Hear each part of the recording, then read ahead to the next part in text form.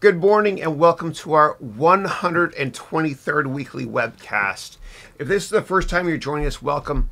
If you've been with us before, welcome back. And so the way the call works is this is an AMA, meaning you can ask me anything. You can ask me business questions, personal questions, career questions. And within 24 hours of this call being completed, what my wonderful staff does is they put all the questions you've asked and they put it in the description field along with the time codes. So you can click and get immediate access to all the questions so I can save you time. Thanks a lot. And without further ado, let's begin. So what I want to do is I want to first of all talk about networking. Behind me, there's a poster that says your network is your net worth. And I really believe that. And and there's a reason why I have this baseball bat in my hand. I'll explain why in a second. Sports is wonderful networking, boardroom talk. Get there in a second. But I find that a lot of people that start working after being in school for the first 20 years of their life or so, they don't realize, and neither did I at the time, that you can't just keep your head down and do a great job. You actually have to ask for everything you want in business. If you want a sale, you got to ask for a sale. If you want to get a raise, you have to ask for a raise multiple times. And I can tell you exactly how to do this. And in order to get promoted, you have to ask for a promotion many, many times as well. You'll never make it to the top of any organization without asking to get promoted many times. And there's tactful ways to do it and strategies, which again, I can explain how. But when we're younger, we tend to keep our heads down. And if we do really well in school, our parents are proud of us and life works out well. Then you get older and you start working in companies.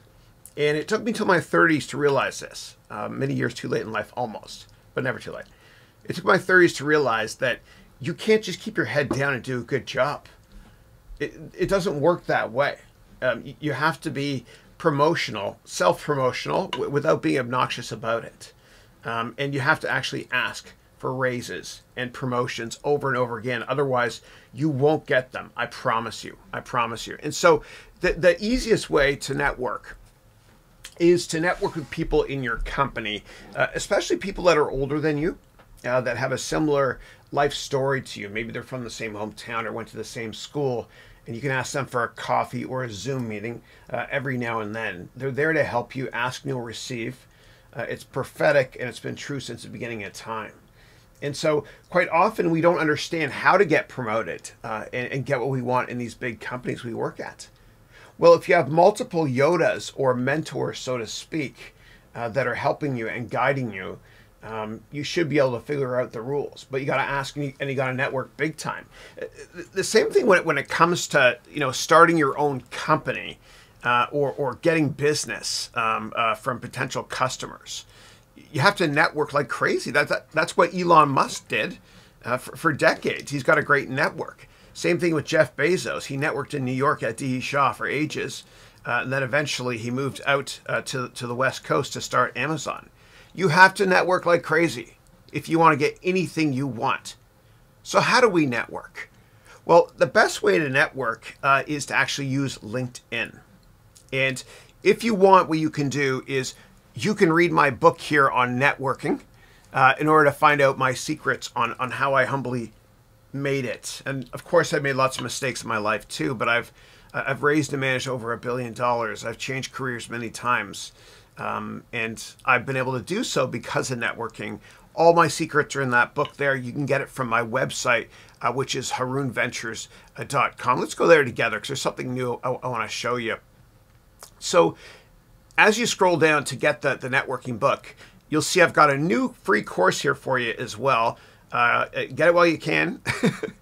Click here to get the course. It's on how to vlog. I hope you enjoy it.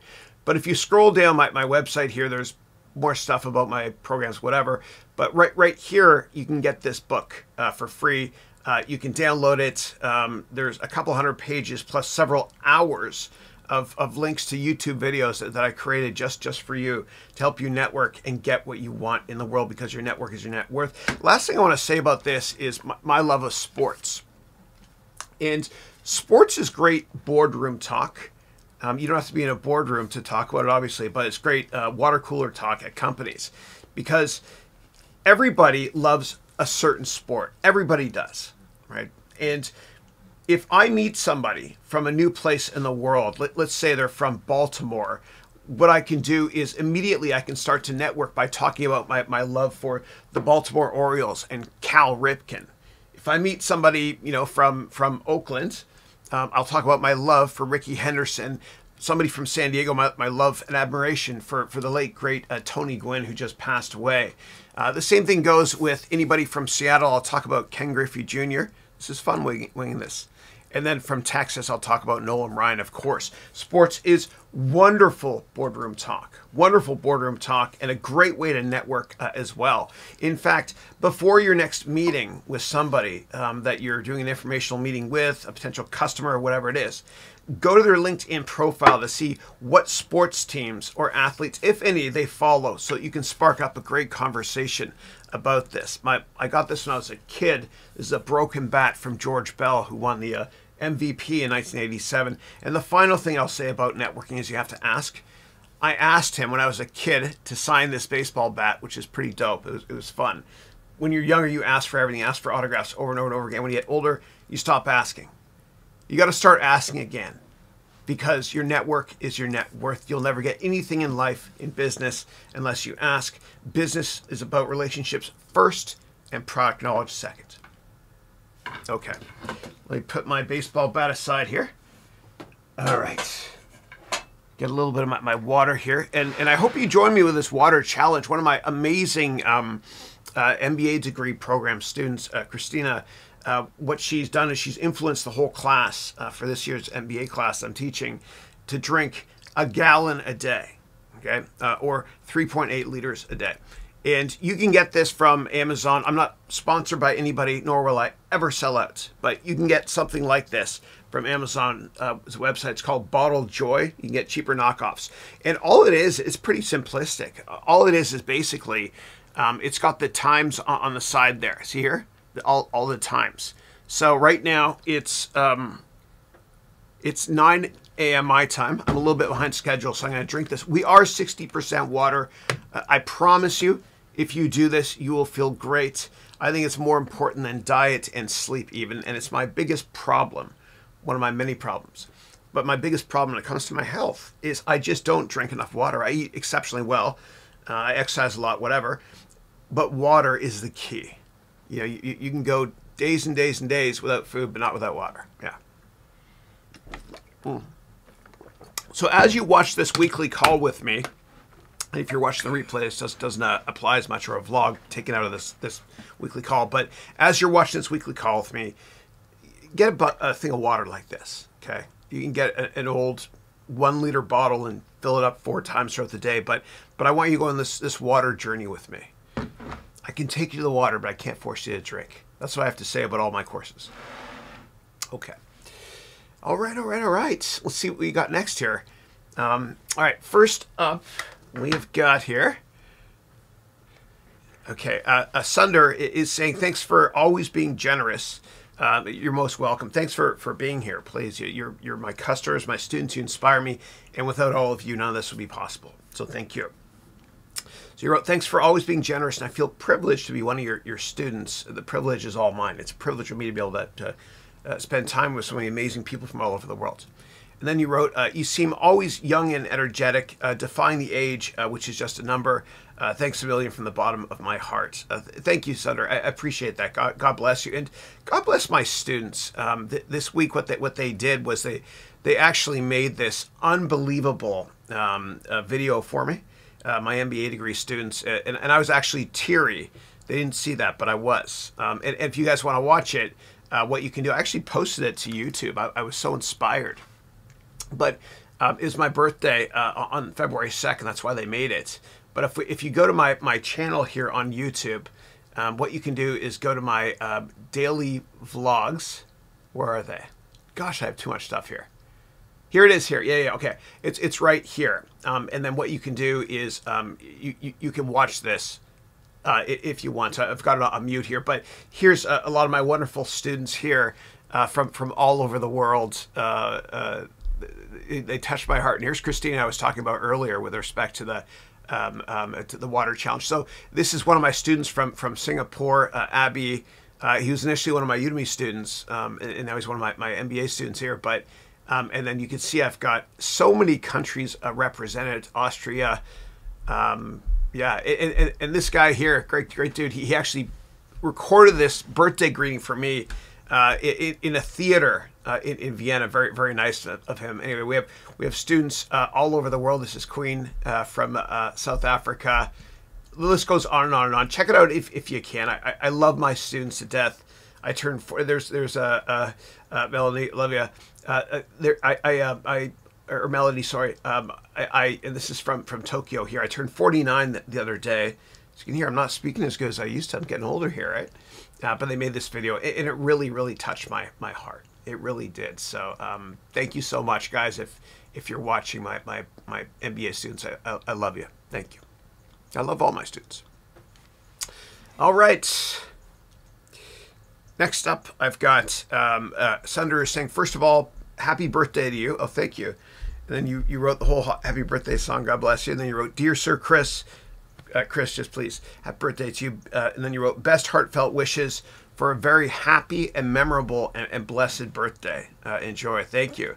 Thank you. My life is almost 1/3 over. We're all going to make it to well over 150 here, I promise you, if we take care of ourselves. Thank you.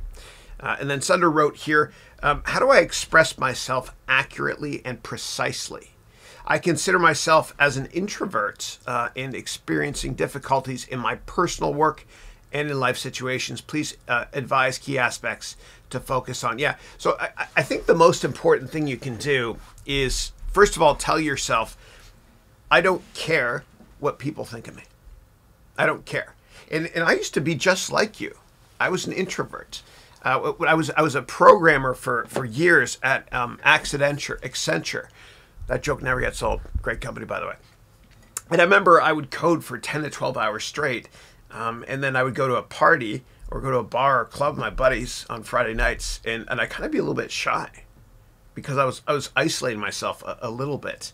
And then I got to a point eventually where I just told myself, I don't care what people think. I'm just going to be me, and you do you. You be you. Because as Dr. Seuss said, anyone that minds doesn't matter. No, those that mind don't matter, and those that matter don't mind. God, I butchered that quote, but I know what you're getting at there. You should hopefully understand what. Oh my God, I suck today. I can't talk. But that's what I did. I just told myself, I just don't care. I don't care what people think. And there's this chart I love that's kind of changed the way I think about life. And there's, on the x-axis here is your age. On the y-axis is give a damn. Okay. And again, age, give a damn. When you're down here and you're young, you don't care what people think of you. You have meltdowns in restaurants. You don't care. When you're older, you don't have confidence problems either. You just don't care. Maybe that's why I don't care anymore. Just kidding. The problem is when you're in between, you're up here in your 20s, 30s, 40s, whatever it is. You're up here and you give a damn people think. And I call this the triangle of despair. And you need to avoid it at all costs. You need to live at a very, very low level on that chart of not caring. You know, the simple art of not giving a damn. There's a book about that too. And if you live at that level, you'll be happier because you won't spend your entire life thinking what other people think of you. And most people aren't thinking of us anyway. That's a little secret there. It's true. They don't care. So just be you. Just do you. And it's interesting because the best entrepreneurs on the planet are the ones that don't give a damn what anybody thinks. Because people thought they were crazy for decades when they started their empires. So you're crazy at first, then you get a little bit of success, then you're a crazy genius, then you get a lot of success, and then you're just a genius. But along the way, you don't give a damn what anybody thinks. I'm still in the crazy stage, please. Yeah, but that's what I want you to do. I want you to say to yourself, I don't give a damn what anybody thinks of me. And I'm going to live my life on my terms and do what I want to do. You know, I'm not saying be rude or disingenuous, but just be you. You do you. Your family and friends love you for who you are. So just be you. Just be you. And your homework is this, please. For everybody. I want you to get a piece of paper and I want you to write this down. Okay, 10 times. I don't care about X. And then fill in the blanks. And so it might be, I don't care what people think of my hair. Kind of messed it up this morning. I don't care what people think of my age. I don't care what people think of my ethnic background. I don't care what people think of my sexual preferences in life. I don't give a damn what anybody thinks of my religion or who I am. I don't give a damn if anybody finds out that I, at 49, absolutely love video games. And for my birthday present, I got a badass Alienware desktop.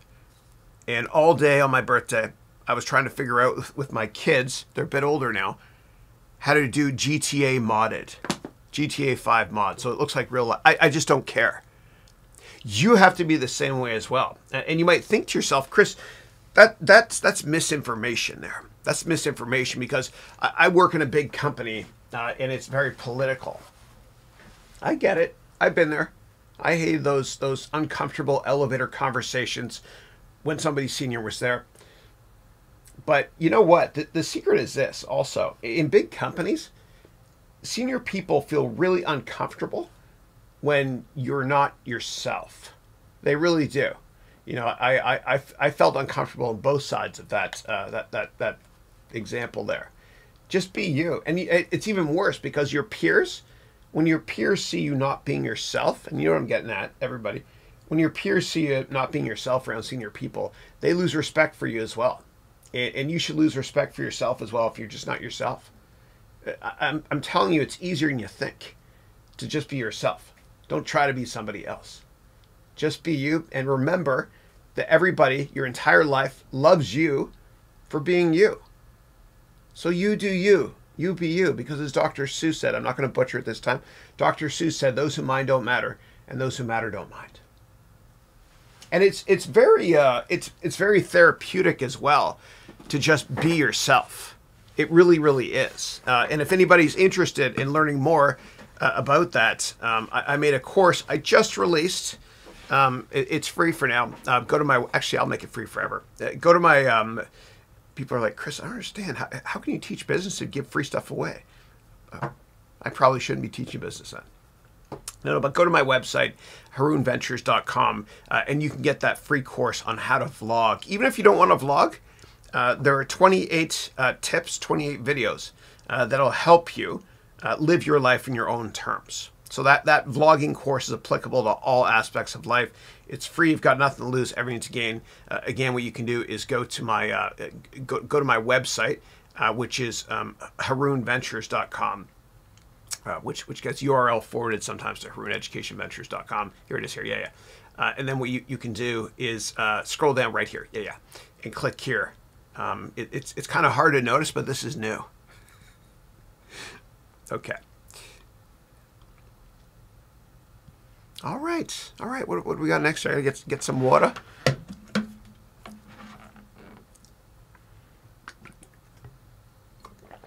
Yeah. And if you give a damn what people think of you as well, like think about the best athletes in the world. If they cared that there's millions of people watching them, potentially missing that shot, they wouldn't be professional athletes. You know, they're very good at having horse blinders on and just tuning out the rest of the world. For a great example of how that works, see a great movie with Kevin Costner called For Love of the Game. And when he's up there pitching on the mound for the Detroit Tigers in the movie, everything else is blurred out. He doesn't hear anything. He's laser focused. Yeah. All right, next up, Mohammed is saying, hey, Chris, hey, I have a question regarding XRP, which is the ticker for Ripple, which is a cryptocurrency geared towards financial services companies. Yeah, and the founder lives not too far away from me here. You wrote, what are your thoughts on it? Do you think the government can use it as an alternative to cash? So I think in general, and they've gotten in some hot water recently for lack of disclosure purposes and insider selling. And the problem with cryptocurrencies is that they're regulated by mathematics, but they're not regulated by governments. As a result, there can be a lot of scamming going on. And I love cryptos, but I think that over 90% of them are absolute scams. I made a great course, humbly, called the Complete Cryptocurrency Course. You can go to my website, Haroun Ventures or Udemy, to download the course. And when I first started making that course, I was really, really positive on cryptocurrencies. That's why I made it. And the best way to learn something is to teach it, by the way. And so I was a 7 out of 10 positive when I first started making it. And then by the end of the course, I was a little bit disillusioned with it. I was negative on cryptos, only 3 out of 10. Less positive because so many people get scammed. The problem is that there's no government regulation. And so there's no SEC.gov that's monitoring it.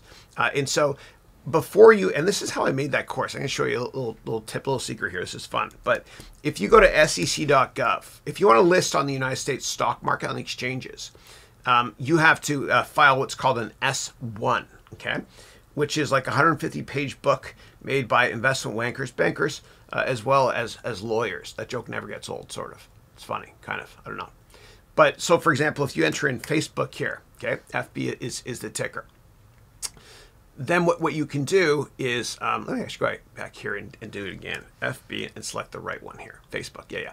What you can do for any of these companies is you can enter in S-1, okay? And S-1, again, is the IPO document that these companies have and must file before they go public. And so this is the one here from 2012. This was first published February 1st, 2012. And then they filed many amended versions. And I remember because I participated in this. And I invested in Facebook in my venture capital firm when it was private. And when it was public, I've gone long it, short it. I know the story well. The way I did research, when I went public at least, was I went here to the S1 and I read all about, that's how we say it in Canada, it's not about Americans. We read all about the company here. Okay, you've got the risk factors, everything in here. Okay, this is a massive, massive document. Morgan Stanley led the IPO. It was a disaster of an IPO, and Goldman's probably happy it was top right, not top left in hindsight. And I could talk about why it was a disaster if you care later. But you can read about the management team, the risk factors, the financials, etc. A letter from Mark, which may or may not be truthful. Who knows? Okay, I'll stop with the bad jokes. But the great thing about S1s is you can read up on a company before deciding to invest. With cryptos, you can't do that. You can read the white paper, which is an esoteric 10 to 15 page PDF created with some mathematical stuff in it. You have to do your research. You have to do your research. And I teach you how to do this in a lot of detail in my complete cryptocurrency course. To get my courses, you can see right here, just click on that link there. Or don't click it, sorry. Go to that website there, learn.harounventures.com to get that course. And if you have additional questions, please let me know. Thank you. But I do think in the long run that governments are going to have their own cryptocurrencies that are kind of tied to fiat currencies they have. Fiat means traditional paper-based old school currency. And governments have had a monopoly for many, many years when it comes to fiat currency or paper currency. And we know that monopolies are lazy and monopolies don't innovate. There's no incentive to. Well, now there's finally competition, and competition's always good for the consumer. And so I think governments are going to start creating their own cryptos and merging it, kind of like a reverse fork process for you crypto people out there, a reverse fiat forking process, so that you can get better security measures and tracking systems when it comes to currency. Because it's antiquated. The dollar bills we use today are the same ones. They look almost the same as we used in 1933, which is nutty. All right. Next question I've got here is from Raphael. Hey, Raphael. He's one of my wonderful MBA students. Hope you're doing well, buddy. Raphael wrote, how are you? I'm great. Now, what are your thoughts on Doge? D-O-G-E, Doge, yeah. Which you put in caps. Elon Musk just tweeted about it, and it went up big time. Yeah. It's funny he just tweeted because I saw he released a tweet the other day saying he was going off Twitter for a little while. I don't even know. Elon Musk, Doge. Is that the car brand even? Oh, Dogecoin. Okay, I got you. It surges after a one-word Elon Musk tweet. Yeah. I don't know much about it. Sorry, yeah. But I'm not a fan of most cryptos. Please do your own research. Never rely on Elon or me or anybody when it comes to investment research. Always do your own research, please, before investing in anything. Don't watch financial television either, please, because the people there are very biased. When they interview fund managers, money managers, they'll bias you into liking stocks they own. They even disclose what they own, but they're great salespeople. That's how they got to where they are. Also, never watch interviews with CEOs before doing your research on the company, because they are the best salespeople. That's how they got to where they are. Yeah. All right. Oh my gosh, Bavik, hope all is well. Bavik was my MBA degree student last year. He graduated last year. He's from Mississauga. He's an expert in Juniper and Cisco networking products and many others as well. He works at a company, and their clients are all hedge funds in New York. He's done incredibly well. Great guy. He moved to India about a year ago to see his dad, and because of COVID, he didn't have to come back to Canada to work. His boss is awesome and let him work remotely because he's an A player. He's a good dude as well. He's interested in real estate as well. Bavik, I hope you're doing well, buddy. It's been a while. God bless you, and I hope your dad is doing well and your family as well. Okay. Next up, Gregory. And Gregory, thank you so much for the message you sent me on mind maps. I'm going to incorporate that in the curriculum for my MBA degree program. Gregory is saying, a question. Apple is having their shareholder meeting soon. What should an investor listen for? Why did Apple put Al Gore on the board? Yeah. Al Gore's got great contacts here in the Valley. I've seen him here actually a number of times at Kleiner Perkins when I used to go there. We used to invest in companies together in the venture capital space. So he's been involved in the tech space here for a long, long time. He invented the internet back in the early 2000s or so. I'm just kidding. But he did say that. He did say at one point when he was running for president, I invented the internet. But people kind of took that the wrong way. He's always been very, very techie. Even his wife actually had a hand in legislation to make certain media formats, if there's profanity, to put disclosures on it, etc. So he's been ahead of the curve for years. Yeah. But he does a lot of stuff in clean tech and always has, because of this movie, An Inconvenient Truth, for which he got an Academy Award. God bless him for that. But yeah, he just got great contacts. And quite often you see former government officials on the boards of big companies because they have great contacts as well. Think about the network that Al Gore has. Having grown up, his father was a senator. He was vice president. He ran for president, etc. as well. Didn't win, but almost did. I think he got the popular vote.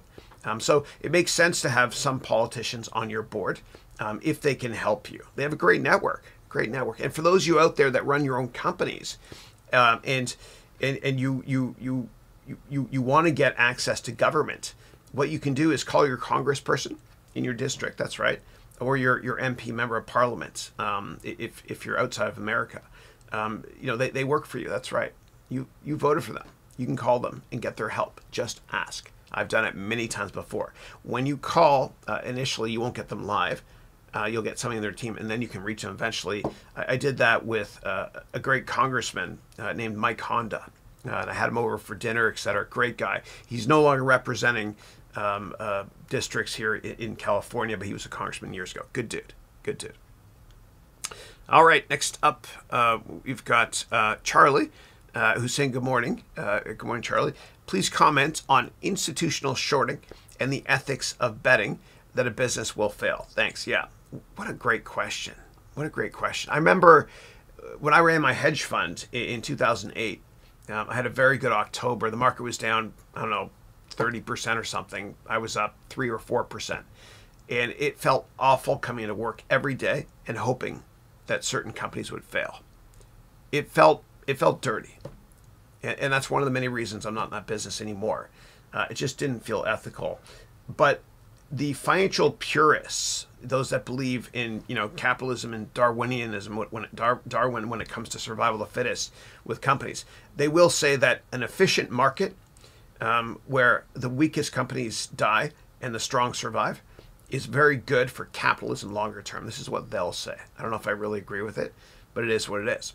And so an efficient market includes people that can buy stocks to go up, and also sophisticated investors that can bet against stocks to go down. And by the way, if you're interested in the GameStop debacle, GameStop ticker GME, Go to my YouTube page and just do a search on GameStop. I vlogged about it last week. Yeah, but people do believe in certain financial circles that if you can bet against companies and they go down because the fundamentals suck, then the strongest companies rise to the top in the long run. And that's the essence of capitalism.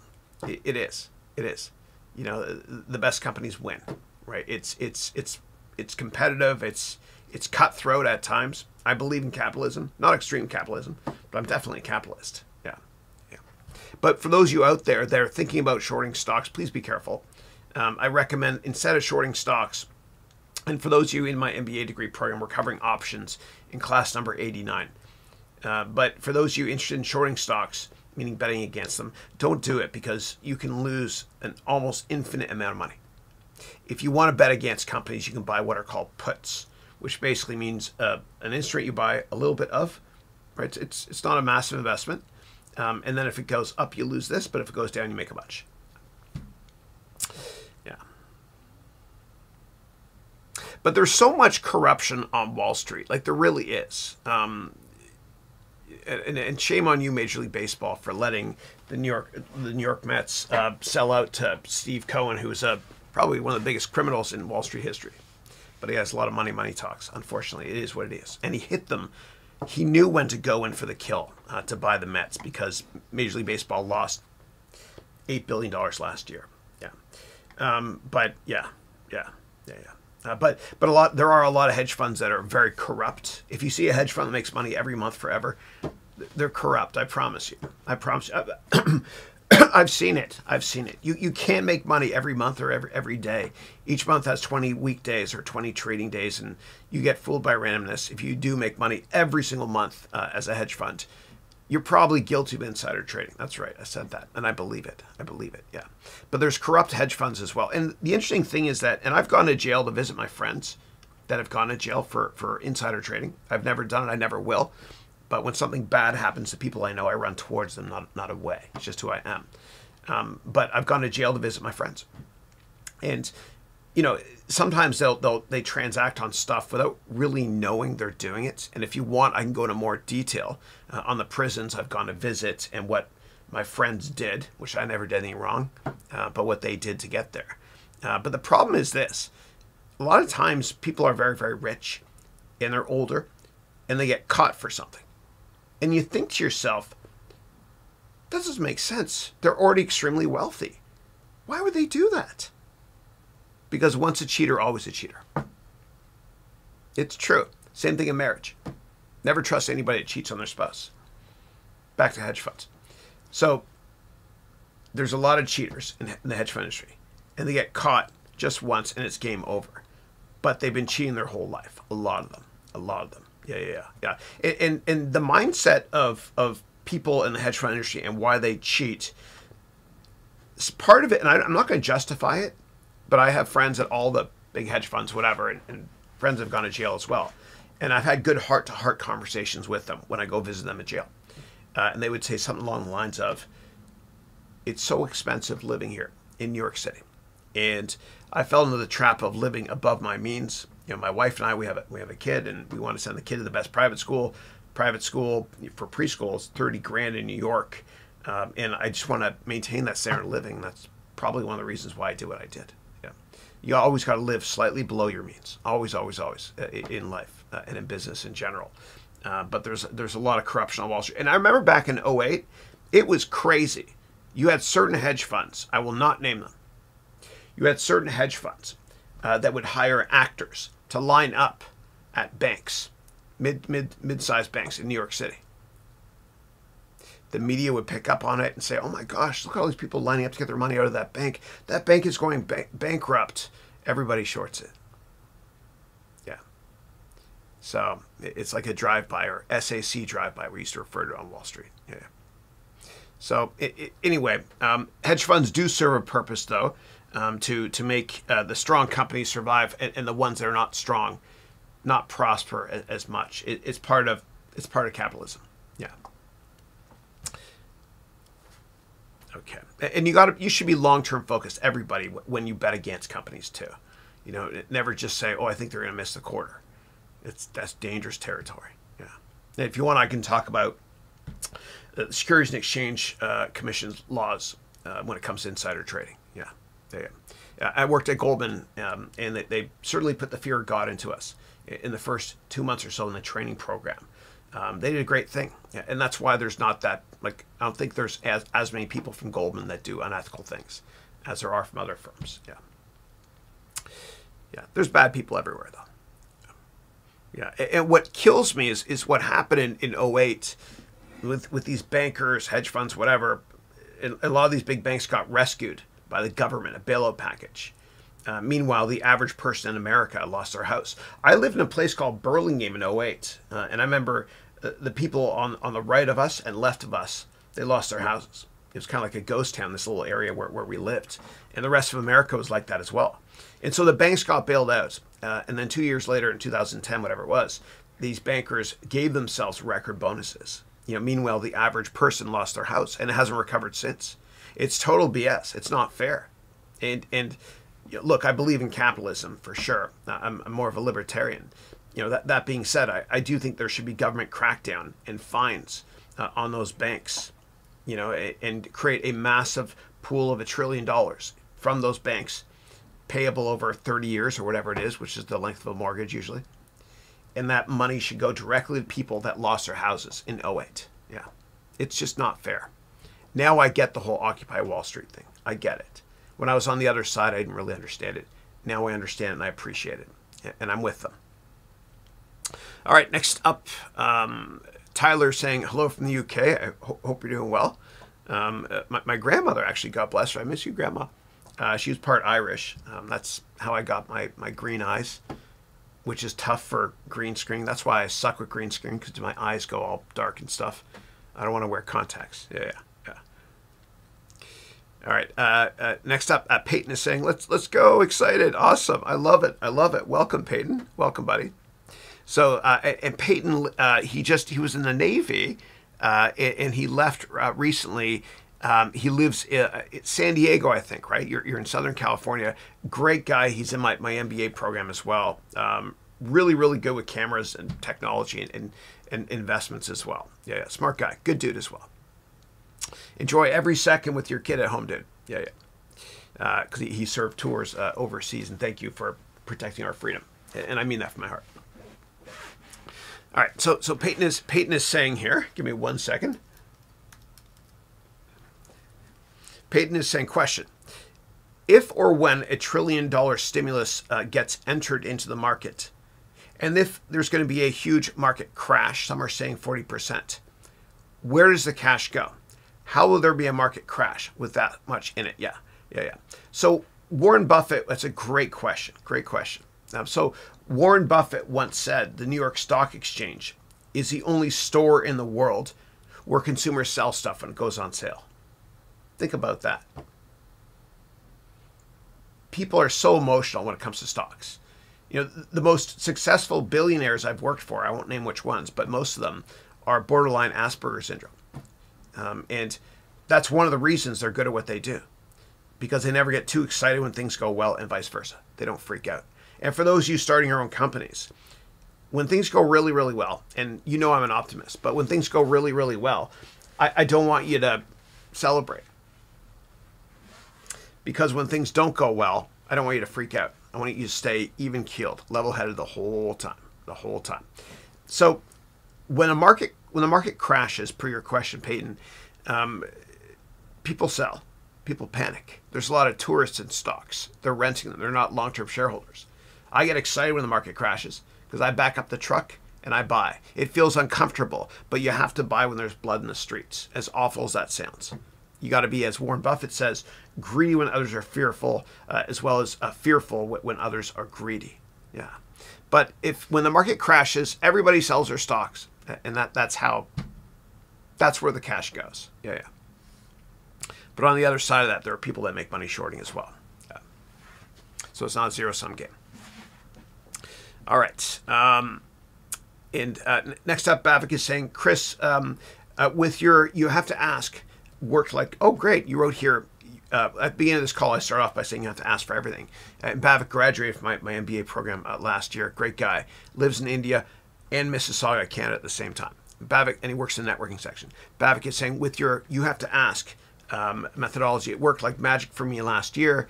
After asking multiple times to my manager, I got a break, increment, stock options, a raise. Thank you so much, because you're most welcome. You're most welcome. That's music to my ears. That it works. The whole networking asking thing helps a lot. It really, really does. It does. God bless you, Bavik. I'm happy for you, brother. Happy for you. And I don't know if you ever answered my question. I asked you before if you're related to Dharmesh Thakur. Good buddy of mine works in venture capital here in the Bay Area. No, I'm happy for you. I'm happy for you. So here's how you ask for a raise. The best way to ask for a raise or a promotion is whenever you do a great job at work and your boss is in a great mood and your boss says, great job, congratulations, all that stuff. You got to strike while the iron's hot, because life comes down to a few short moments, and that's one of them. What do I mean? What I mean is that you have to then say, thank you, I'm very humbled to hear that. Our team did a great job together. Do you have time for coffee or tea, whatever it is? And they'll probably say yes, because they're in a good mood and because you've got some clout, because you just did a great job. And so you sit down with your boss and you start off by bonding first, like we always do, because relationships are more important than product knowledge. Then you talk about how great the team is, if true, and how much you enjoy being part of the team, and how together we've accomplished a lot. Then what you do is you very naturally pivot or move on to why you're meeting. And you can say something like this if it's true. As you know, it's very expensive to raise a family here in the Bay Area. I want to be able to provide as much as I can for my growing family, and we plan to have more kids. And so I'd love to ask you, please let me know, what do I humbly need to do? What more value can I add? What do I need to do to be able to be considered to get promoted or a raise? And they'll tell you. And you write down everything they say, obviously. And then 3, 6 months later, a year later, whatever it is, after they congratulate you again on a great job, you ask for a meeting. And then you say, I did all that stuff, give me a raise. Obviously, you say it more tactfully than that, but I think you understand what I'm getting at. Yeah. It works. And quite often, you have to ask multiple times before you get promoted. That's the secret, man. Like, if you guys all work with people that are one level above you and you're like, dude, how the hell did they get promoted? That is moronic. You know, I'm better than them. They probably asked multiple times, you know, in one-on-one confidential sessions like that. And what I also recommend that all of you do to ensure that the probability you ever get fired goes down materially, what I recommend you all do is you sit down with your boss every 3 to 6 months and just ask, you know, how am I doing? Obviously, don't start the meeting that way. Be complimentary about the team, yada, yada, all that stuff. But say, you know, how am I doing? And just get feedback. And then, is there anything else I can do to add more value to the team? And they'll tell you. And that way you won't be shocked when it comes time to layoffs and you get let go. Right? It's as a hedge. It's strategic. What I'm saying, it's game theory.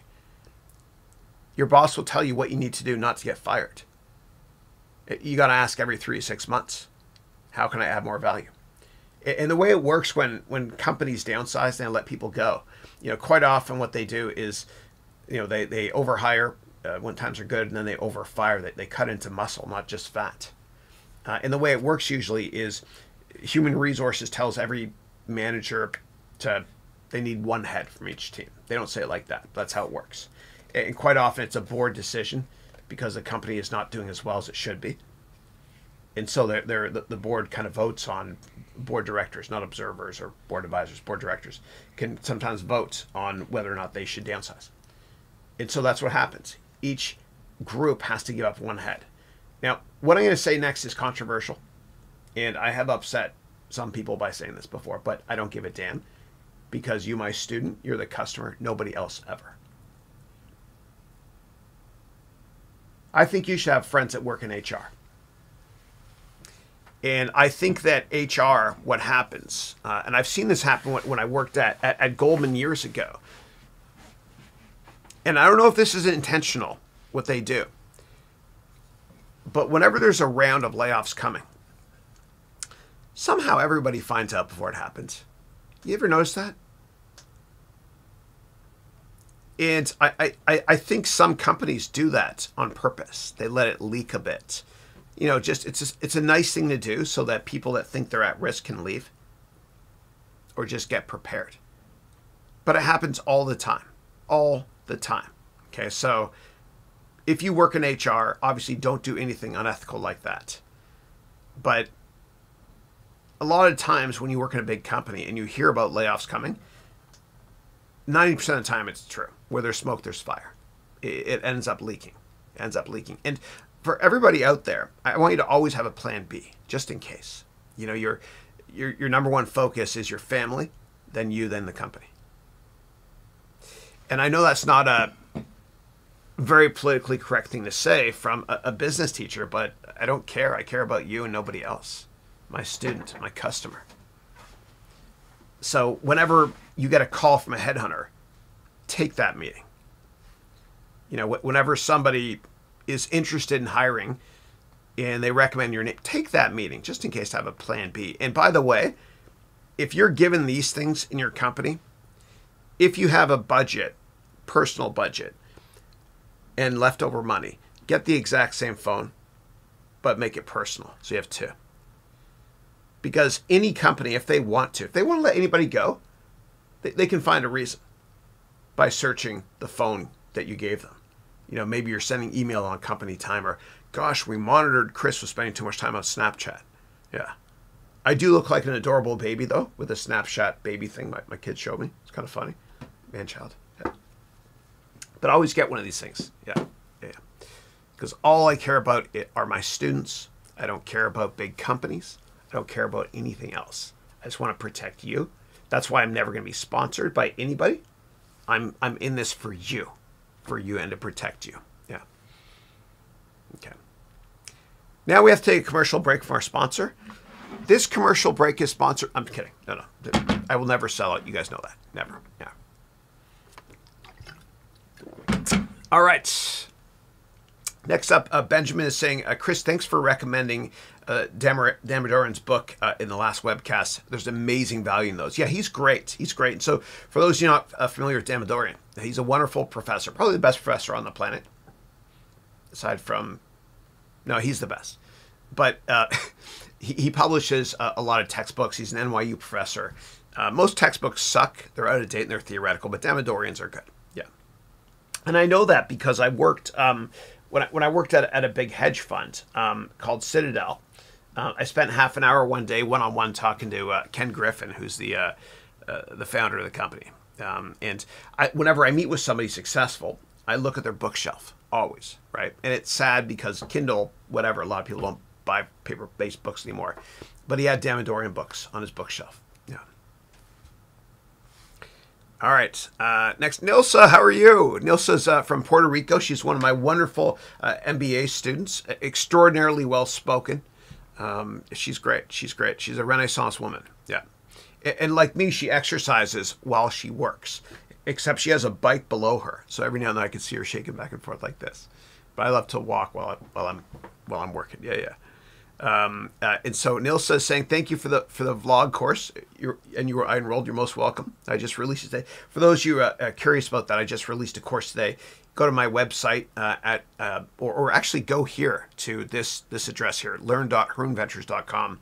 Scroll down, you'll find the course. It's free for now on how to vlog. And then Nilsa wrote, today I'm aiming for 20,000 steps. That's awesome. So what we do is we all challenge each other in the MBA degree program. So Christina, who I mentioned before, she's great. She lives here in South San Francisco. There's the Christina Water Challenge. So we all have to drink one of these every day together.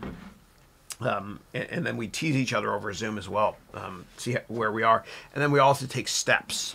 So it's 20,000. For me, I'm trying to do 20 to 30,000. Steps per day. I wear this on my ankle. I know it's a weird place to wear it. I had to poke another hole. And the reason is because I've got this walker underneath me, this treadmill. And what I do is I type a lot while I'm working. And if you're not moving your arms, you're getting gypped on steps. Yeah.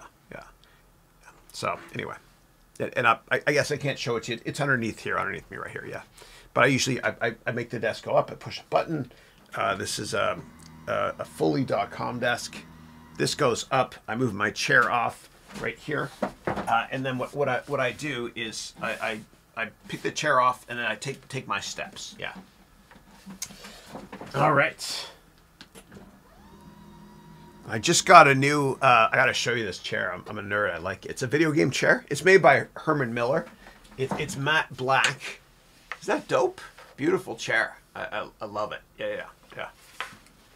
And you got to get black stuff in the studio too. So if it's gray or whitish, it can get picked up in pictures or in the video. And I usually wear black. So, all right. Good to see you, Nilsa. Okay. Manas wrote, oh, hey, Manas. I wrote, good morning, my dear mentor. Thank you.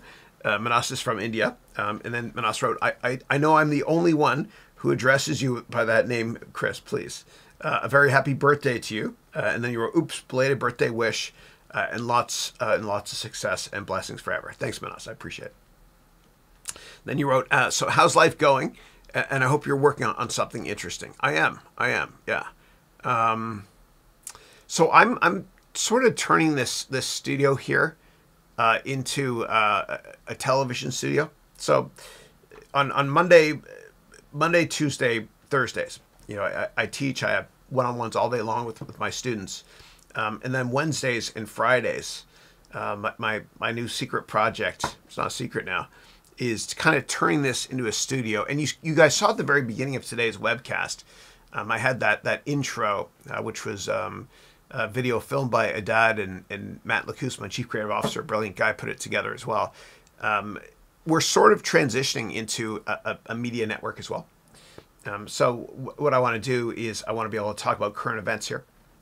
I'm an army of one. It's just me here in this room at all times. I use pedals to operate everything, as you know. And so and I've got robotic arms I'm working on as well here. It's fun. I'm a gearhead, a bit of a nerd. I get it. But that's what I'm doing next, is turning this into a studio as well. So it's HBS meets CNBC. 2/3 of HBS is BS. You can't say that about Haroun Business School, though. Yeah. All right. Okay. And then you wrote here, just a wild question, like if you had 2 minutes and 20 seconds and you had to sell a pen that never belonged to you, to your employer, what would have been your action? Yeah, Wolf of Wall Street. I get this a lot. And my canned answer is usually along the lines of, you don't need a physical pen.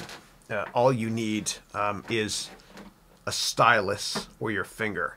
And then what I do is I try and cross-sell subscription services, which has good revenue visibility instead of just a one-time pen. Yeah. All right. Next up, Abby is saying, "Hi everyone, greetings. Hope you're all doing awesome." Abby, great to see you. And I put you up there, a little video of you earlier today in the webcast. Yeah. And thank you for the birthday greetings as well. God bless you, buddy. Thank you. Jack is saying, "Hey guys, hope everyone is great." Jack, nice to see you. Nice to see you. The first time I've seen your name here. Welcome to the call. I hope you join us again as well. Thanks. Yeah. And my mom's name, mom's name is Jacqueline, and people call her Jackie, and a lot of her good friends call her Jack, and they can't say hi to her on an airplane. Bad joke. Sorry. Hi, Jack. No, sorry. Thanks, Jack. Awesome to have you. All right, Manas wrote, Elon Musk, while hiring some of his employees, asks them this question again and again, which is, why is science still working? And then you wrote, I thought about it, but couldn't figure out an answer. Can you help me with this, please? Yeah. Why is science still working? Yeah. So I have a good friend named Vas Kodali. He's a senior vice president at Wells Fargo, one of my great friends.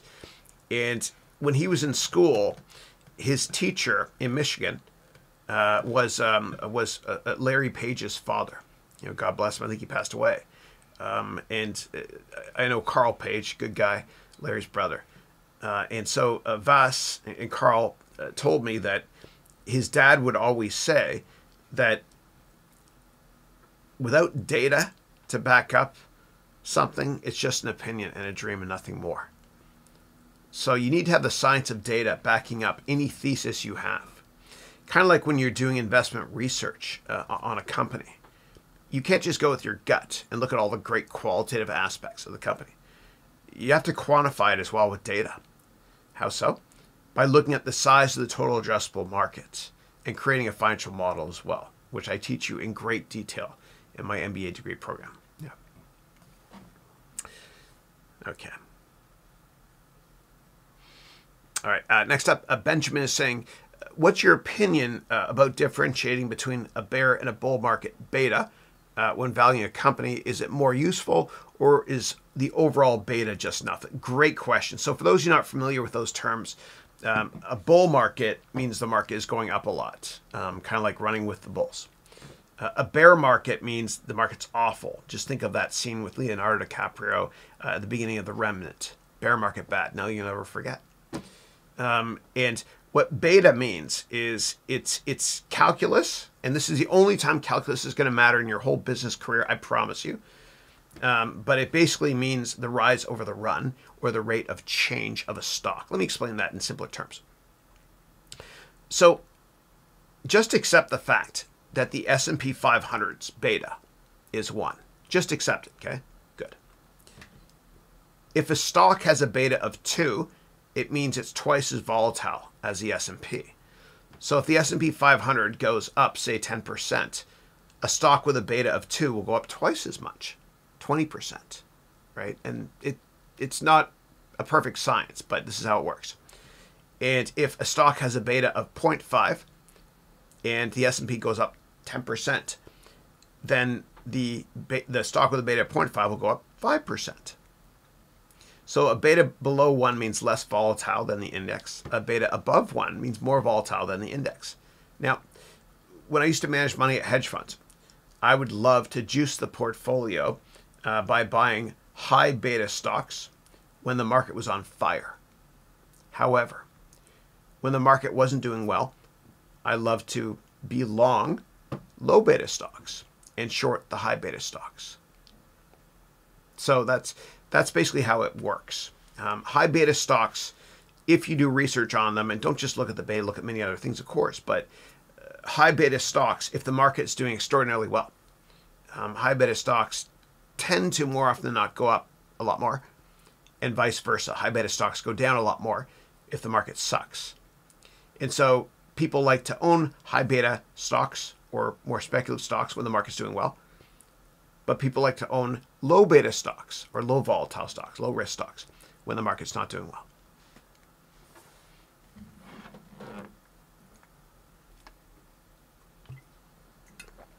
Okay. All right. And that all comes to play when you use DCF as well to value a company and calculate the weighted average cost of capital, which I talk about in my courses too. Yeah. Next up, Manas is saying, do you see Apple in the next 2 decades? Okay, so how do I see Apple in the next 2 decades? I love Steve Jobs, but Apple is losing its USP day by day. I think we will not have Apple in the next 2 decades. Sad but sour truth. Your thoughts? No, I think we will have Apple. I think it's even slower growth companies like Hewlett Packard, which has been in secular decline for decades, is still around. Yeah. So I think we'll still have Apple. It does bother me though that innovation has kind of died there. And look, I use Apple products. I get it, and I love their customer service. A company's only as good as their customer service, and you'll always be able to charge a premium price for good customer service. I believe that. But when it comes to innovation, Apple certainly hasn't done much since Steve Jobs, God bless him, passed away. You know, they've made a smaller version of this, a bigger version of this, a bigger iPad, smaller iPad, a cheese grater computer, which looks like a cheese grater. I have it. It's fine. Whatever. Apple TV, which really hasn't done anything groundbreaking. So, yeah. I just think innovation dies whenever a founder leaves a company. And I hope that Jeff Bezos stays somewhat engaged with Amazon now that he's sort of stepping aside. And I know I'm going to get the question on what do you think of that. Andy Jassy, who's going to be the new CEO by the third quarter 2021 at Amazon, he's a logical choice because he's the guy that created Amazon Web Services, the cloud division of Amazon, which is the real driver of growth for that company, not the retail business. Yeah, yeah. But would I be surprised if innovation slows down at Amazon over the next decade because Jeff is kind of stepping aside a bit? I wouldn't be surprised. No. Yeah. I mean, thank goodness he's staying. The way they articulate the street was brilliant. They released earnings, which were amazing. And then they mentioned later on, by the third quarter, 6 months from now, whatever, Jeff Bezos is still going to be with the company. Don't worry, but he's not going to be CEO. And by the way, we're going to bring in Andy Jassy to do it, who runs this awesome AWS or Amazon Web Services division. Yeah. Okay, next up, Ron Stoppable. Oh, I love that. What a great name. Ron Stoppable 107. Ron Stoppable 107 is saying, hi, Chris. I've been going through your business plan course. What is your advice on starting a t-shirt business? Should I create an LLC and a website or use a platform like Teespring? Yeah. So write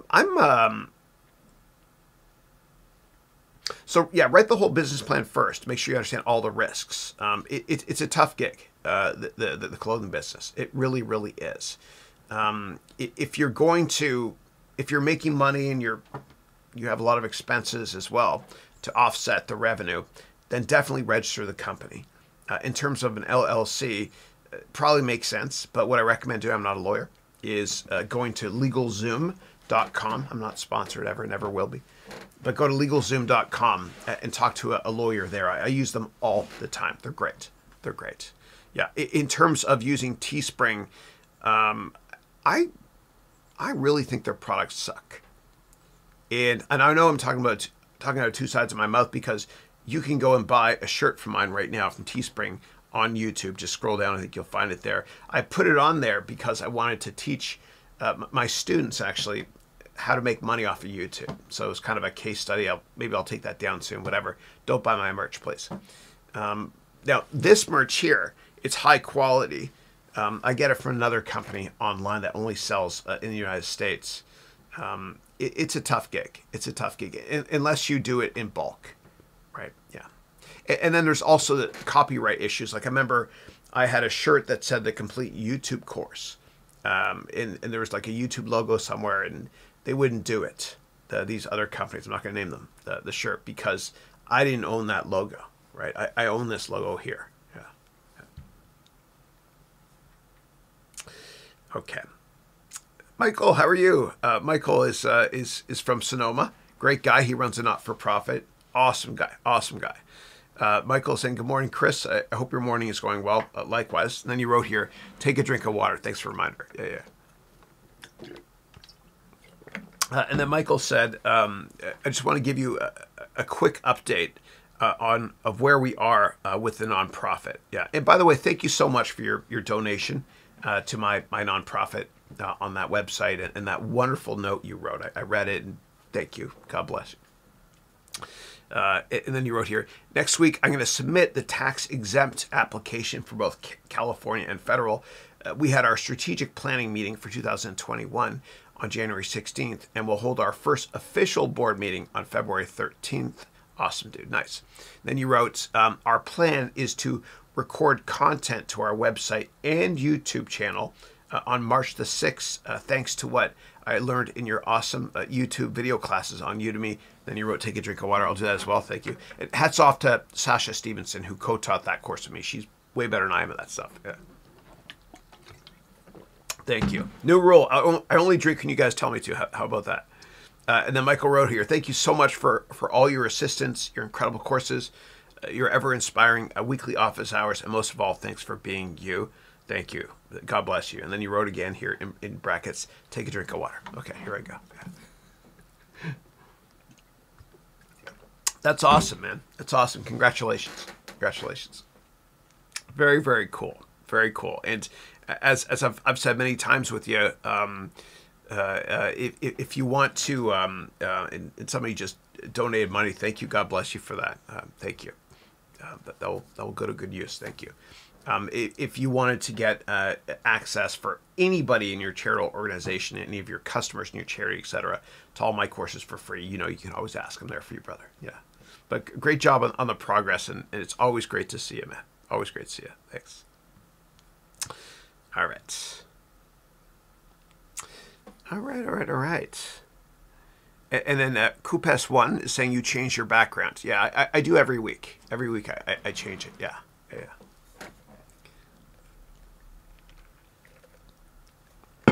All right. Mehdi is saying, what do you think about watches as an investment? Yeah. There's a lot of, it's really interesting. I have a good friend named Gene Chung. He was at Morgan Stanley for years. I was his client when I worked in the hedge fund industry, and he's been collecting watches for years. And it's a great business to be in if you know what you're doing, which watches to buy. It all, and I know nothing about the industry, but I'm gonna guess here because I collect baseball cards. I still do, and I always will forever. But it's all about supply and demand.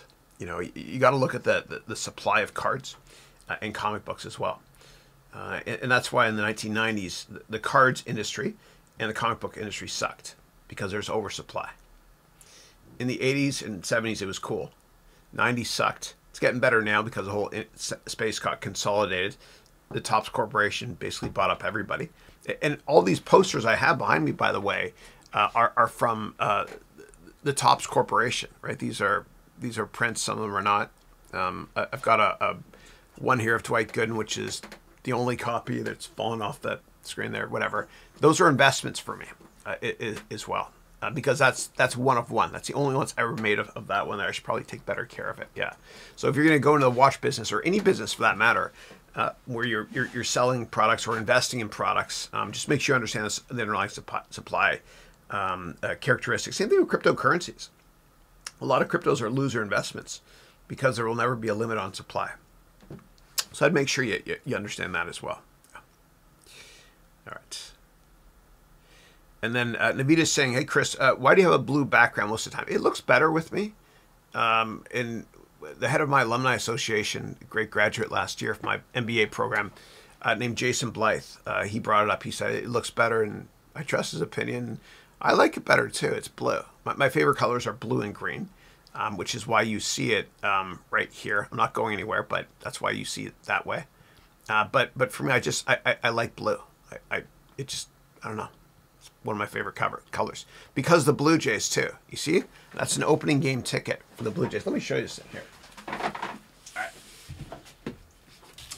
right. So this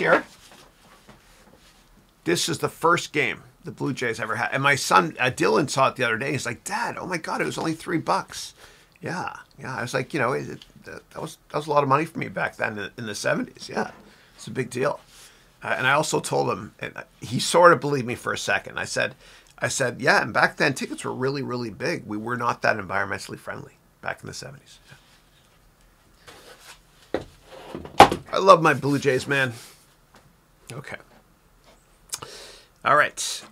Next up, Manas is saying, sometimes I do feel that what would have happened to me if you wouldn't have been my mentor. I think your relationship with me is like that between Buffett and Gates. I pray that our relation continues to prosper in the days to come. Thank you, Manas. Thank you. I appreciate it. Thank you. Yeah, and great job on your Udemy courses and getting them up and running and stuff too, and your books at such a young age. And God bless you. I'm humbled to hear that. Thank you. Sandra wrote, "Thanks, Chris, for the answer to your question. You're most welcome." Next up, Hamal is saying, hey, Chris, thanks for all your teachings. You're most welcome. Thanks for the support. And then you wrote here, I'm loving it. Hi, everyone. The Third Door by Alex Banayan is a recommended book for networking and finding opportunities. Okay, cool. Thank you. The Third Door by Alex Banayan. Thanks. My favorite networking book, and I have my own, which is free. You can go to my website, harounventures.com, to download it. But my favorite networking book is called The Startup of You, and it's written by Reid Hoffman, who's a co-founder of LinkedIn. And it's a great investment. I think you guys should all buy it today. If you don't have time to read it, listen to the audiobook version. Yeah, it'll help your career from a networking perspective, I promise you. And you can learn a lot more about that from Reid Hoffman, obviously, then from me, because Reid's the man. Okay, next. Oh, dude, Kazunori Nishimura-san. Kazu, how are you, man? Great to see you. Kazu was a graduate from my MBA program last year. Wicked smart guy. Wicked smart guy. He's from Japan originally, lives in Oklahoma, and he works for one of the big drillers. I think Schlumberger, right? Yeah. So Kazu wrote, "Happy birthday, Chris, and long time not seeing you. Likewise, great to see you, man. You bring a big smile to my face." And Kazu, let's see if you can spot where Picasso is. He's here somewhere. It's a really tough one to find. Maybe you'll find him later. And for those of you not familiar with what I'm doing, my MBA students, what we do is I have a little Picasso Lego dude, and I hide him, and my students have to find him. And Kazu used to always get it first last year. He's wicked sharp, yeah. So you wrote, what do you think about Amazon's future after the founder CEO left? Yeah. So the question is, what are my thoughts on Amazon now that Jeff Bezos is stepping aside? So I think that the way they articulated it to Wall Street was brilliant. They had a great quarter, and then after the close, in the press release and during the earnings call, they mentioned that Jeff is going to be kind of still engaged, but no longer CEO by the third quarter of 2021. And the reason the stock didn't crash is because Andy Jassy is going to be the CEO. And Andy is the brilliant man. I've seen him present live many times. Very well spoken, genius. Andy is the brilliant visionary that created Amazon Web Services at Amazon. And most people don't realize that the value of Amazon stock today is not just because of the retail stuff they sell when you and I order online. More importantly, Amazon's product called Amazon Web Services is kind of like the software platform that runs the internet right now. It's true. And what happened was in 2005, Jeff Bezos realized, pardon me, in 2005, Jeff Bezos realized that he couldn't fulfill all the holiday shopping needs for customers. And all the servers would crash Amazon. So what he did in 2005 was he had Andy Jassy create a couple of buildings with thousands of servers running in them. And he turned them on so they can handle all that traffic. And then by January of 2006, pardon me, hold on a sec. By January of 2006, he realized, oh my gosh, we have all these servers that are on right now, all this extra computing capacity that we're not using. What do we do with it? And so he decided to rent it out. And he rented it out to a lot of companies like Netflix. And 95% of all computers at Netflix are actually at Amazon. Okay, they're in the cloud through what's called Amazon Web Services. And so that space was rented to Netflix and to many other companies. And what happened was Jeff Bezos, who always believes in Walmart's EDLP strategy, EDLP stands for everyday low prices. What Jeff Bezos has done is he's made sure that the pricing point for Amazon Web Services gets cut all the time, over and over again. There's been over 100 price cuts now. And that's something you don't see in enterprise software. You know, Microsoft Windows, up until recently, had not cut the pricing point except 3 times since the 1980s. So basically Amazon, what they did was they made the cost of computing so cheap by scaling Amazon Web Services all over the world. So that a lot of companies, they run entirely off of Amazon Web Services. And without Amazon Web Services, there'd be no Airbnb. There'd be no Uber. Netflix would still be a DVD subscription business, probably. Who knows? It's true. So that has changed the world. It really has. And it's kept inflation from creeping up. You know, Amazon is very deflationary, not just with the products you can buy online, you and I buy like consumer products, but more importantly with computing, because they keep cutting the price of using Amazon Web Services. It's amazing. And so it's had the same plate tectonic type impact on the markets globally as the fall of the Berlin Wall in 1989. How so? Well, in 1989, when the Berlin Wall fell, and the story I'm going to tell you is fascinating because this is Alan Greenspan told me this, and other people when I worked at Citadel. He was a guest speaker, not just me, a bunch of people. So what happened was back in 1989, when the Berlin Wall fell, we had such, according to Greenspan, incredible, unprecedented economic growth with low inflation in the 90s. Because when the Berlin Wall fell, you had all this really, really smart Eastern European labor that was cheap. All this smart, cheaper Eastern European labor moving west. And the biggest expense at the time for any company was the cost of labor.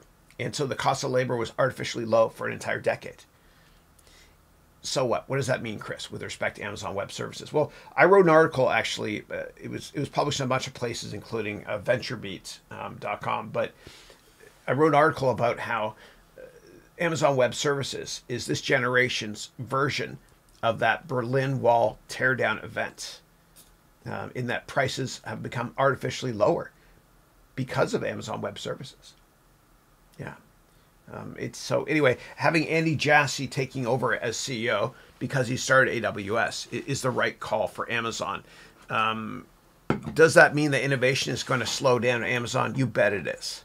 You bet it is. Because Jeff Bezos is stepping aside. Of course, they'll still be innovative. The corporate culture is it's like a small company mentality. Because every meeting that takes place at Amazon, you're not allowed to have more than 2 pizzas. It's called the 2-pizza rule. And which means that there aren't too many people in each meeting, which is a good thing because, as we all know from school group projects or work projects, too many people in a meeting is freaking chaos, man. Yeah. So anyway, Amazon's corporate culture is great because it is like as an investor, not to work there. It's a tough place to work. As an investor, it's great because it is like investing in many startups. However, no matter what anybody ever tells you, no matter what, and don't get seduced by valuation that's cheap in companies. But when founders leave a company or kind of step aside and become a little bit less engaged, innovation does slow down. Yeah. Okay. All right. And next up, Coupes1 is saying, Chris, are you located in Canada or the United States? We should do a meet and greet when COVID is over. I'd love to do I have a lot of demand for that sort of thing, humbly. I'd love to do some sort of event out here.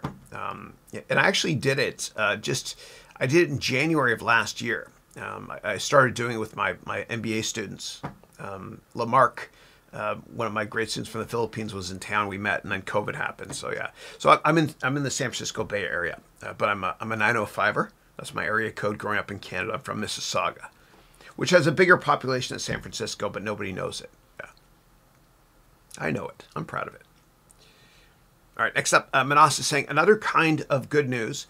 I acquired a business yesterday, 24 hours ago, and I think and humbly believe that if will be a revolutionary because eventually we'll conquer the world, probably a kind of startup. Nice, dude. Nice. Here's what I recommend you do. Take my complete business plan course. You guys can see all my courses here at this link. And because failing to plan is planning to fail. And I promise you your business will do better if you write a business plan first, always. And that goes for anybody in this call. You know, if you want to start a side hustle and you're frustrated in your current job, write a business plan first, please. Most businesses fail. And writing this business plan might guide you down a different path to think about your business plan or business model in a different way. Yeah. All right, cool. And then Kazu wrote here, now I hit the right bulb with why you made a comment on Amazon during our discussion. Okay. Yeah. Yeah.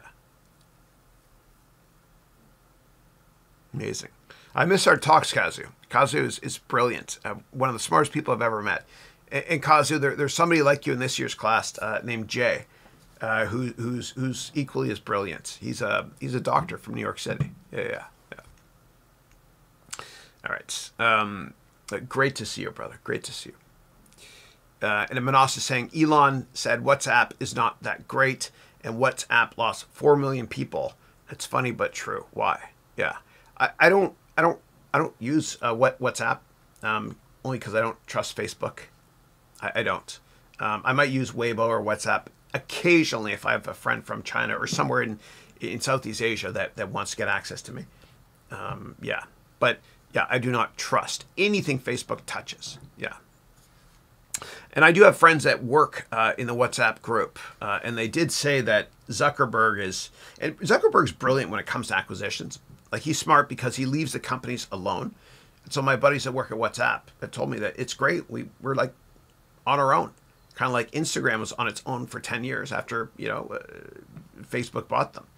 And Zuck, all he wants to do is to see toward user growth, subscribers, and then he monetizes it later. It's like Field of Dreams. If you build it, they will come. And that's what the internet space is all about. It's all about getting subscribers as fast as possible. Because when Snapchat initially did their roadshow here to try to raise money in Silicon Valley, some sophisticated venture capitalists said, I don't get it. Why would I want my pictures to disappear? I don't want my memories of my kids to disappear, pictures I take. And then a year later, he came by to try to raise money again, Evan. And he said we have 6 million subscribers.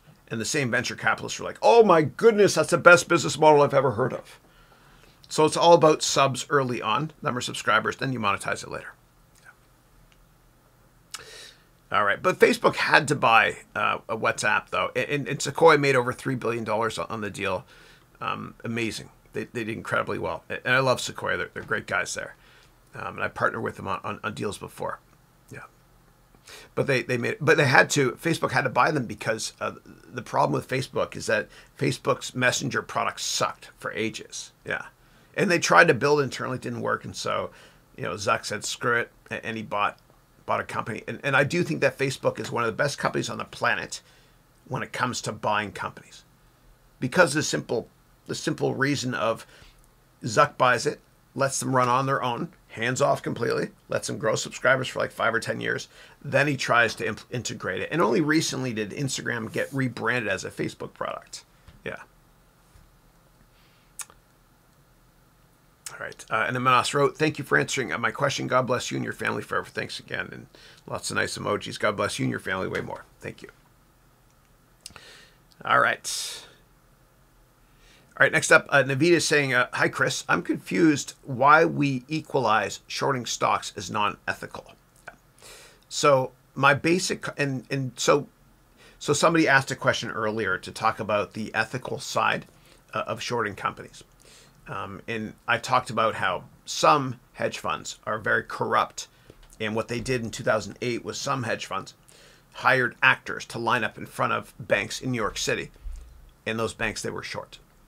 And so the media picked up on it and said, oh my gosh, everyone's lining up to get their money back. This bank is going bankrupt. Yeah.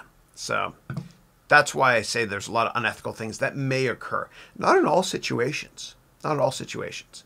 I think shorting should be legal. Legal, yes, it should be legal because it helps the markets become more efficient in the long run. The short run, you get nutty volatility like you saw with GameStop, etc. And if you try to make money short term in the market, you'll get fooled by randomness, which is a great book by Nassim Taleb, who's a fellow Lebanese. Yeah. But shorting should exist because it helps the markets to be more efficient in the long run because of, corporate Darwinism, so to speak. The strong survive. It's the essence of capitalism. Yeah. Okay. So you wrote here, I'm confused why we equalize shorting stocks is not ethical. By basic concept, if the market value is higher than the intrinsic fair value, then it should be sold and shorted. Yeah, no, I agree with you. Yeah, I'm with you. I'm with you. Yeah, it does make the markets more efficient. Yeah. All right. And that's the essence of capitalism. I mean, it's cutthroat. It is. I believe in capitalism. I love it because I despise communism. But no, it's the strong companies survive. It is what it is. That's why a lot of sectors or industries where governments give you a lot of money, they don't make it. It's like a spoiled kid that gets a very high allowance. They're not going to stand on their own 2 feet. And a great example of this, a fascinating example, is in Japan. So I used to focus on Japanese equities when I worked at Goldman Sachs years ago, and then in the year 2000. Michael Porter, who's a professor at Harvard Business School, brilliant man, he published this book called Can Japan Compete? And of course they can. There's a lot of great Japanese companies. But what he did was he analyzed the Japanese economy. He analyzed it after World War II. So after World War II, for obvious reasons, the Japanese economy was in terrible shape. And so what happened was the Japanese government created all of these subsidies for Japanese companies, for every sector, gave them all money, except for two sectors. And the two sectors that didn't get a penny from the Japanese government were autos and consumer electronics. And there are a gazillion incredibly successful Japanese auto and consumer electronic companies, more so than other sectors within the Japanese economy. And so I really do believe in capitalism. I believe that the strong survive. I believe that the markets are efficient in the long run. In the short run, it's kind of tougher because you get fooled by randomness. Random things occur all the time. Yeah.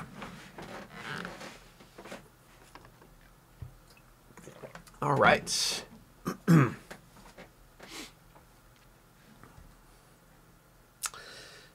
All right, next up, Navita is saying, if utilizing long and short positions based on pure investing concept, long term, I mean, it's fair and ethical. Yeah. I agree. Yeah. As long as there's no insider information and you're long term focused. Absolutely. Yeah. Next up, Navita is saying, one more thing. And give me 1 second, guys. Hold on a second.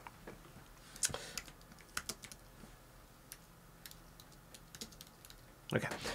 One more thing. Hedge funds as speculators is also part of the equilibrium as they act as a counterpart of hedgers.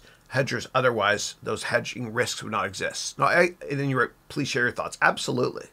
I believe that the derivative markets should exist and that hedge funds should be allowed to short stocks.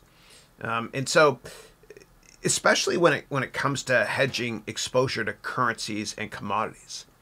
So basically what happens is a lot of companies that have massive exposure to the United States dollar, they'll use FX hedging or foreign exchange hedging to mitigate or minimize their exposure. For example, there's a great German software company that I've met with many times, and I used to go to Waldorf, which is an hour and a half away from Frankfurt. And so SAP has a very big percent of their revenues for their software products. A very percent of the revenues and earnings from the United States. And so if the euro changes dramatically versus the United States dollar, earnings can be very, very volatile. And so what SAP does, and a lot of great global companies do that have exposure to foreign markets, is they hedge that exposure. They set up a financial instrument so that if the dollar rises a lot versus the euro or falls a lot versus the euro, it's not going to matter in terms of the earnings that they make and show the street. By the same token, companies also do this when it comes to commodities. For example, in the early 2000s, Southwest, which is a great discount airline in the United States with the ticker LUV, because their headquarters are at Lovejoy Field in Texas. Southwest Airlines, what they did in the early 2000s, was they realized, of course, that a big expense for them is oil. And so what they did was they actually hedged their oil risk or exposure. They hedged it a decade or two into the future at $30 a barrel. So it doesn't matter if the price of oil went up to 150, which it did temporarily in the summer of 2008. They were still only paying $30 a barrel. And what they did was predatory. They actually cut prices, and that, along with a crappy economy, forced many of the U.S. airlines into bankruptcy. Yeah, but bottom line is you can hedge your commodity exposure as well as hedging your FX or foreign exchange exposure, and you can also hedge yourself when it comes to individual stocks. So there are people that work at very successful private companies here in the Bay Area, and those companies aren't public because they're private, and the 99.9% of their net worth is in that stock. But that company, I should say, that shares in the private company. And what they do is they approach private wealth managers and investment banks to structure hedges for them. It might be a basket of stocks that they short that are in a similar sector, so that if the whole sector gets crushed, they'll make money through those shorts with the publicly traded market stuff. Yeah. And by the way, for any of you that join a startup and you have an option of getting cash in options, of course, take some options. Otherwise, it looks like you're not committed. But take as much cash first as you can. Because if the company does extraordinarily well, and most don't, most startups, but if the company does extraordinarily well, they're going to give you more options anyway. Yeah. All right. Andrew, how are you? Andrew Dupree, Andrew Yumin Dupree is here. Andrew is the first student that ever got accepted to my MBA program back in August of, before we launched it, even August of 2019. I met him in Mississauga when I went to visit my parents in Canada. He's a great guy. He's the inverse of me because I'm a Canadian living in America, and he's an American living in Canada. He's a great guy. Great guy. Good to see you, Andrew. I hope you're doing well. And I hope to see your son on the highlight reels in basketball. Andrew's son is the #1 prospect in Canada. Great basketball player. Yeah. Great to see you, Andrew.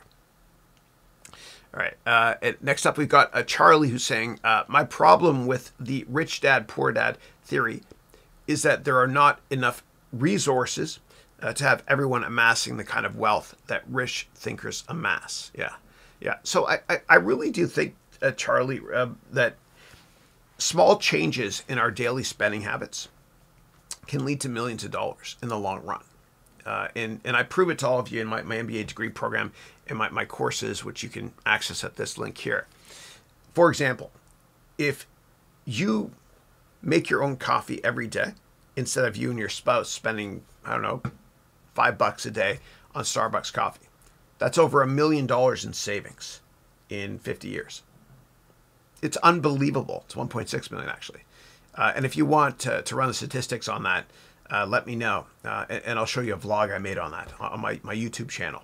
Yeah, but small savings, tiny savings, can lead to an enormous increase in your net worth in the long run. Small changes, really, really tiny changes. So, yeah, it all adds up. All right, Christina, how are you? Christina is one of my wonderful MBA students. And she said, good morning, Chris, cheers. I'm at the 9 a.m. water line. Let's see, Christina is the one that made the rule here. All right, good. I'm okay. I'm actually close to 10 now. I'm good. I'm good. But you wrote that an hour ago. I'm catching up with questions here. You wrote, PABS #1 is up. Okay, and I've got two. For those of you that took my MBA program last year, this year it's a little different because we're moving the goalpost out. We have 2 Pablo Picassos we hide here. It's like, where's Waldo? It's kind of fun. So Christina said, good morning, Chris. I'm at the 9 a.m. water line. PABS 1 is upside down, clipped to the back panel in front of your head. Yes, good. You're right. Excellent. And then PABS #2 is upside down on the town baseball card upper right. Good for you, dude. I am blown away you got that. This was the hardest one ever. So you're right. You're right. So here they are. Here's one of the Pablo Picassos here, and the other one is under the Ricky Henderson thing here. Yes. Great job. Great job. And Kazu, who was my class last year, and Kazu was the Christina of last year, and Christina is the Kazu of this year. Kazu was the best at finding them last year. You're the best so far, but there's competition. Here they are here. So great job. Great job. So, and here's what they look like. Picassos. Yeah. Yeah. And I ordered another one. There's this wonderful woman artist named Frida.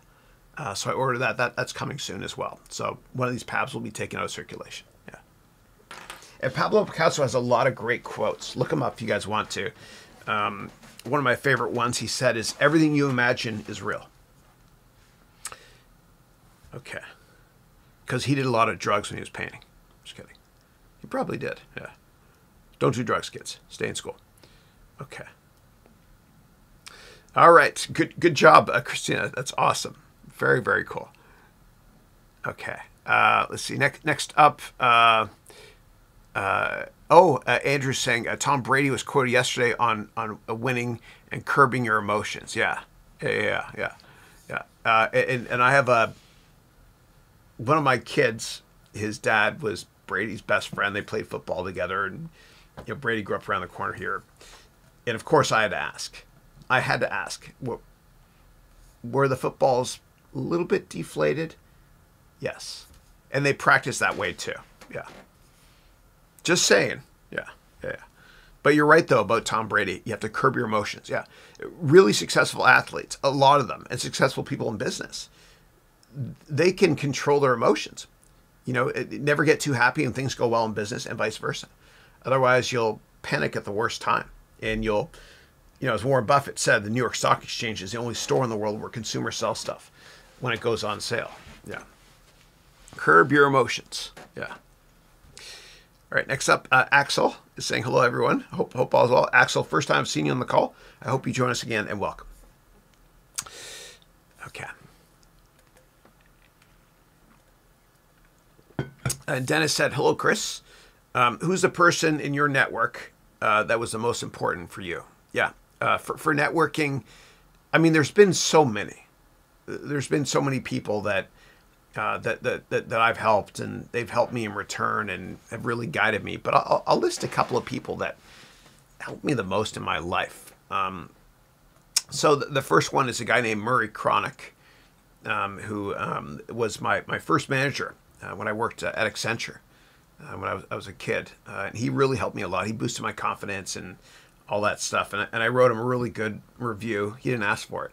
The other day on LinkedIn, you can check out what I wrote if you want. Another one is Lisa Shallett, who was a partner at Goldman Sachs, and I worked for her, and she was amazing. She was great. Yeah. Others at Goldman, Yumiko Murakami, Colin Stewart. Yeah. I've had wonderful. Oh, Carson Levitt, probably one of the biggest ones. He worked for George Soros. He was a top money manager for Soros in the 90s. He hired me at two hedge funds, Citadel and Pequot. Great guy as well. Yeah. Okay. And if I'm missing anybody on that one, I'm so sorry if you're watching. All right. Next up, Juan is saying, hey, Chris, I want to say hi and how inspiring you are. Thank you, Juan. I appreciate that. Thank you. Also, I want to ask you about why do you think Elon Musk wrote 4 not very serious tweets about Dogecoin? What do you think he is doing? Is he kidding? I don't know. I don't know. I don't know. But he knows, as do a lot of very successful people, to be careful about market manipulation if you're profiting from it. So, I mean, remember he mentioned before that he thought about taking Tesla private, and the SEC was like, hey, wait a second, you're manipulating your stock.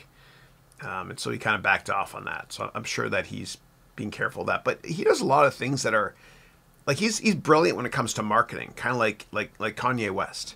Of course, their approaches are completely different, but they're both brilliant.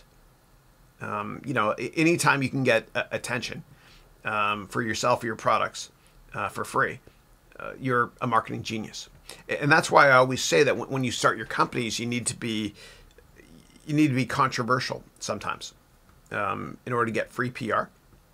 And so Mark Benioff, who's just a wonderful humanitarian, a beautiful person, he runs Salesforce here in the city. You know, since he launched the company in 1999, he was always talking about how software is dead.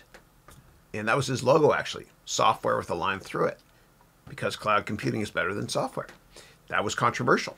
Sir Richard Branson has done that over and over again as well. You know, when he launched Virgin Cola, he rented a tank and drove it into Times Square with a bunch of Virgin Cola on it, and he declared war on Coca-Cola. Now, Virgin Cola is no longer around. It didn't work out, but he's very controversial. He's been like that his whole life. So if you are controversial and outspoken, tactfully, of course, it can be very, very good PR for you. So for me, if I wanted to, what I could do to get more attention for my MBA program, and I want slow, manageable growth, but what I could do is I could say, I'm declaring war on Harvard Business School, because 2/3 of Harvard Business School or 2/3 of HBS is BS, but not Haroun Business School. You cannot say that about Haroun Business School. Yeah. But I think being controversial is brilliant from a PR perspective. And Kanye does that as well. He does. Yeah. And a lot of these social media people, you know, like the Kardashians, for example, you think, my goodness, it's ridiculous. They're making money for doing nothing. No, it's all very calculated. What they do is, I'll speak for Kim. You know, I've got a lot of respect for Kim, especially what she's doing with prison reform. She's getting a law degree now, and she's going to reform the prison system. God bless her. There's so many people that are in jail that should not be, you know, for stuff that I could have gotten caught for, or because they're in jail because they had a deadbeat father. You know, there's no such thing as a deadbeat mother. And I go into the prison system here in Redwood City, in the McGuire Correctional Facility, and I counsel a lot of these poor kids. But God bless Kim. I hope she pulls it off. Yeah. But a lot of these people that do these social media stunts, it is calculative, right? And the same thing with Elon Musk. Even little things like the Boring Company he had with the flamethrower, that was insanely great PR for him as well. Yeah. All right. Next up, Christina's saying, thank you, Chris. I registered last night for the free course. Oh, thank you, and I appreciate that. Awesome. And then you wrote, I loved your YouTube. My new course called How to Vlog is here. Get it for free at HarounEducation.com. Video posted yesterday. Thank you. No, I appreciate that. And for everybody that's wondering what that means, what you can do is just go to my website here, Haroun Education Ventures. Here it is. Yeah. And then here is, it's kind of hard to tell, but this is new. You can get my new course on how to vlog. Just click that black button there. Yeah. And if you want to learn more about my other stuff, the MBA program, whatever, you can scroll through here as well. Yeah. Thanks. All right. And then Juan is saying, oh, is it your birthday? Happy birthday, if it is, mate. No, thank you, Juan. I appreciate it. My wonderful students in my MBA program, they made, oh my God, it was the most amazing. Like, I teared up a bit. They made this amazing video from all over the world, all of them. You can go to my YouTube channel. It was posted on February 2nd, which is my birthday. I had to repost it. It was so awesome. Yeah, I got the best students, man. All right. Next up, we have Mina, who's one of my students this year as well. And she's from Cyprus. She's into program. Oh, Mina, last night, she loves video games. My son and I, what we did is we figured out on my new badass Alienware laptop how to download all the mods for GTA 5. And it looks like real life. It is dope. And we inserted mods also so that all the signs in GTA 5 are of real California places, like Vinewood up on the hill says Hollywood. It's incredible, and all the billboards. There's real ads, and there's FedEx trucks driving around because there's no in-game advertising because of PC issues. But it's all there. It looks really cool. We got ray tracing to work as well, which is fun. But we can't do online though. They won't let you. Yeah. If you mess around with it. But I thought you'd find that cool. And so Mina said, science is still working because of human curiosity. As soon as one question gets answered, 3 more pop up. And for a question to be answered, you need data and proof. Amen. And Mina is brilliant. She is great at qualitative and quantitative analysis as well. Yeah. Okay. And Mina, by the way, told me to clean my computer, and she's totally right. At first, I didn't listen, but she's completely right.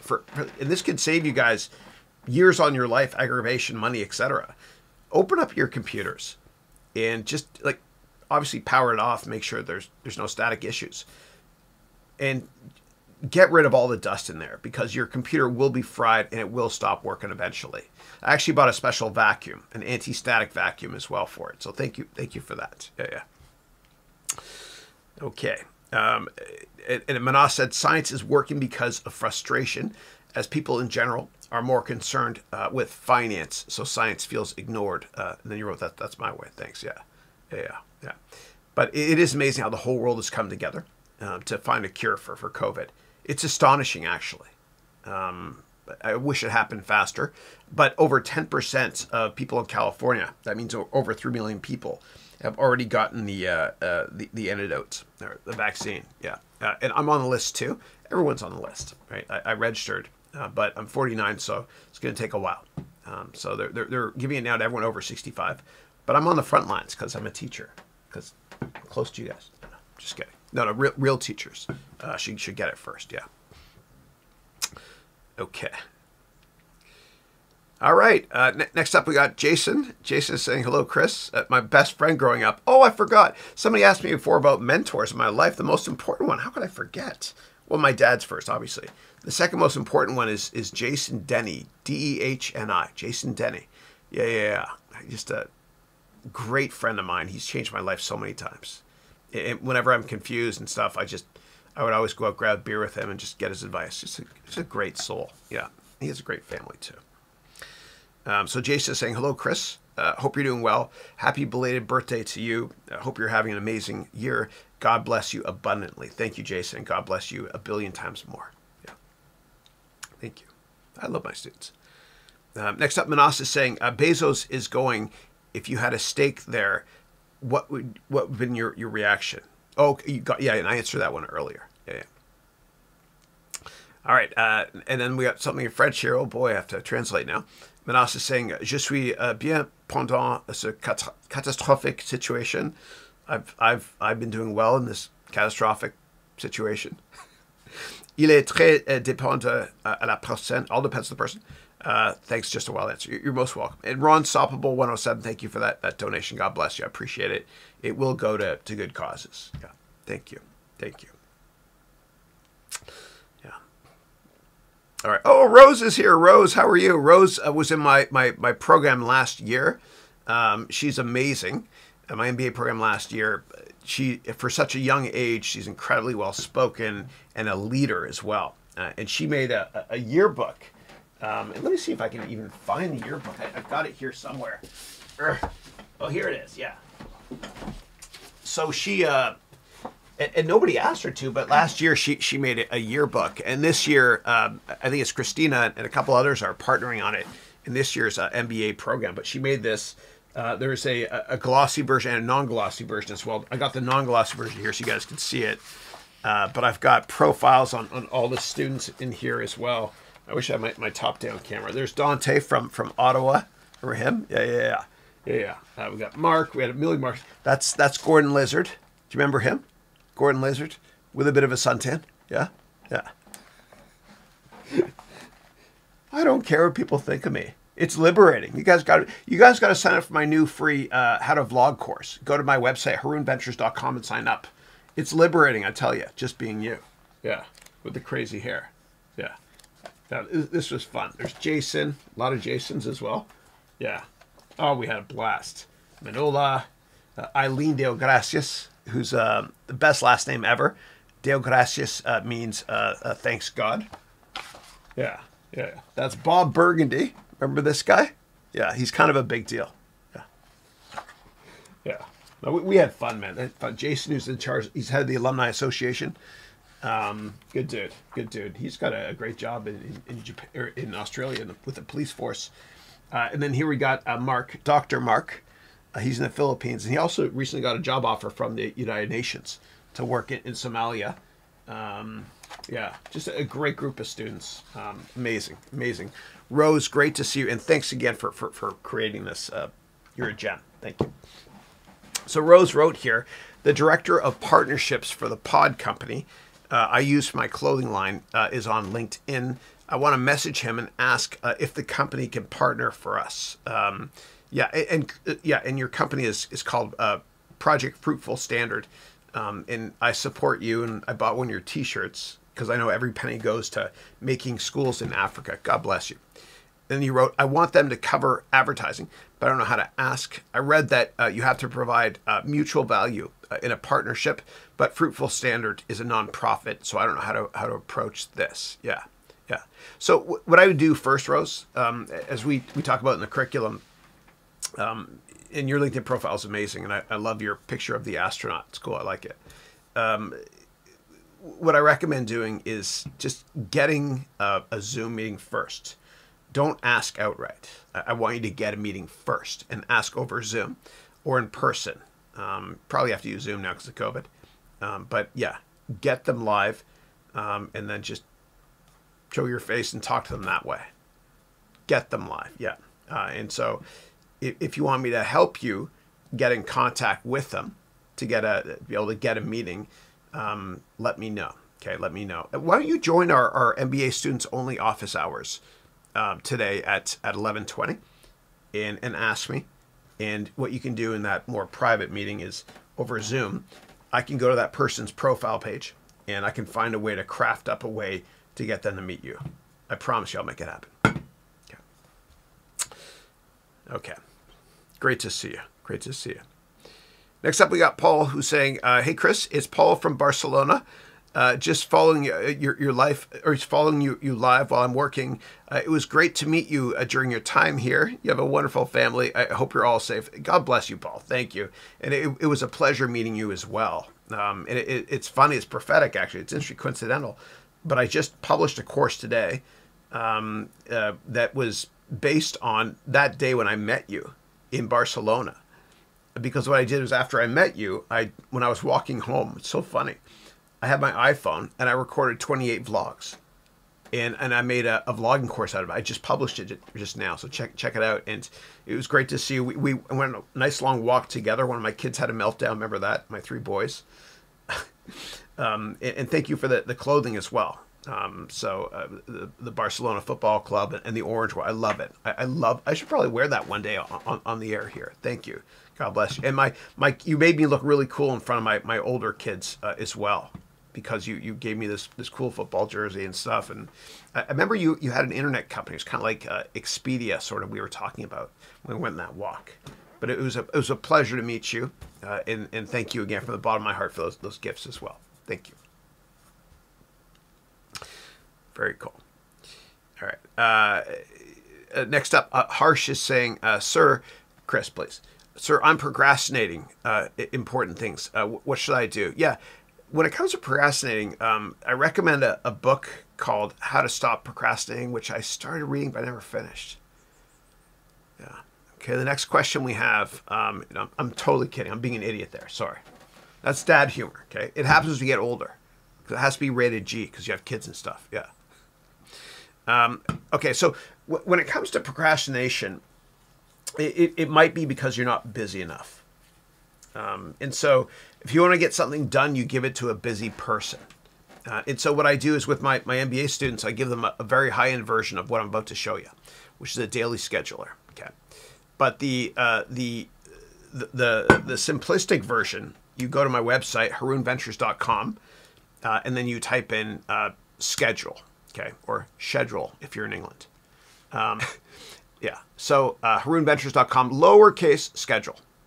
Then you click here to download this, okay? Whoops. Oh, here it is. It got downloaded. It's in the corner here. Okay, good. And what you can't see underneath me is that the PDF just got downloaded on another screen. Let me bring it over here. I have 8 million monitors going on today. Okay. These are all my one-on-one meetings later today. Sorry. I just screwed up the wrong window. This one's coming over now. Hold on. It happens, man. I'm telling you, when you get older, you have tech issues. I feel like my mom with the VCR. Here it is, coming over here. There we go. Good. Okay, great. All right. So you can download this, and it's basically just a one-pager where you write down your goals throughout the day. And I wrote here, please note, this is the format I use. Please delete or change the text in this document to fit your daily needs. Yeah. So, and you can download this in PowerPoint. It'll probably work in Google Slides and other apps as well that are presentation applications. So what you do is you schedule each day, okay? And you schedule each day before you go to bed, okay? So for tomorrow, I would write this entire thing today by 9 p.m. and put it by my sink. So it's the first thing I see when I get up in the morning to wash my face. And so you can print this out, do it by hand, or type it up.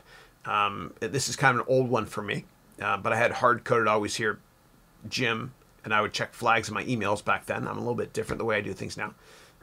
Family time for 4 hours, which means 3 hours, and then bed. Okay. And what I'd also do is my to-do list up here, and then this is old. This is for, in Q2, complete the cryptocurrency course, make the complete finance course in Q3, and then whatever course. And then here is, did I send out certain promotional emails, educational announcements, LinkedIn, YouTube, whatever, and then other to-dos here. And then up here, I would write the day number and the date. And then at the end of the day, what I would do is before I make the next day's schedule, what I would do is I would actually score myself. So I'd take 10% off for each meeting I didn't go to, or if I didn't get enough steps, etc. And it's hard to see, but on the bottom right-hand corner here, right by my elbow here, I would put a score out of 100% on my accomplishments that day. And I would go through here, and this is kind of personal, but for me, the most important thing is God. Did I say prayers up at the top, right here? Okay. And then did I put family first as well? Diet, weights. Did I get 7 or 8 hours sleep a night? Did I wash my face twice? If I don't, it's a disaster. Did I get 20,000 steps in, which means 10,000? Did I check my body mass index? Did I put customers first? Did I not surf the internet too much? Did I not spend time on emails? Did I plan my meals? And then, yeah, rinse, lather, repeat. Do it every day except on weekends because you drive yourself crazy. And then in the MBA degree program, which you can find out more about from this link right here, I have one that's much more higher end. Yeah. and I promise you that if you do that, you will stop procrastinating. You'll get a lot more done. But you got to set deadline dates for everything you do, all your goals as well. And you got to vocalize those goals, because if you don't, then there's no one to put pressure on you. And I mean that with love of my heart. There's no one to put pressure on you out there. You know, if I tell people I'm going to write a book and I provide a deadline date, every time I see them, they're going to say, so how's that book coming along? Yeah. The bottom line is, if you want to get something done, schedule it and give it to a busy person, which is you. And we all know what that's like. You go on vacation and you're like, oh my God, I didn't even work out today, but I have nothing to do. Yeah. You're just not a good steward or manager of your time. Or at least I'm not when I'm not busy. All right. All right, moving on down here. And Kazu wrote, you will have a smarter new cohort. Yeah. Well, Kazu is one of my amazing students from last year's MBA program. This year's class is amazing too. They're both equally brilliant. Yeah, they're awesome. Yeah. They keep pushing me to be a better version of myself as well. All right. And we have a wonderful sense of community as well. Yeah. And you guys passed last year in terms of the new class, in terms of using Slack. Yeah, like 120 or something on there. Yeah, yeah. All right. All right. And then, Rose, if you want, you can join me for MBA only office hours. I'm happy to go through that with you in a lot of detail as well. Oh, my goodness. Look here. We have Julie. Julie, I hope you're doing well. Julie lives in Germany. She moved back home to Pennsylvania with her family. And she and her brother have a solar company now as well. She was a graduate from last year's MBA degree program. She's awesome. She's funny. She's cool. So Julie said, and she worked at Goldman the same time I did back in 2003. And she was one of the people that started Community Teamworks at Goldman, which is their not-for-profit group, which is awesome. Yeah. And so Julie wrote here, hey, Chris, I want to wish you a belated happy birthday. Thank you. It's so awesome to see you living your passion. Thank you. I appreciate it. I appreciate it. It's been fun. It's been a fun year so far. Yeah. It's going by fast, man. Dude, the older I get, the faster time goes by.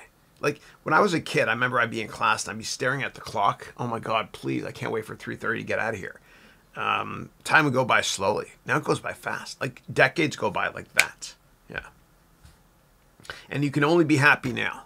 Yeah. We gotta live in the moment and stop to smell the roses all the time.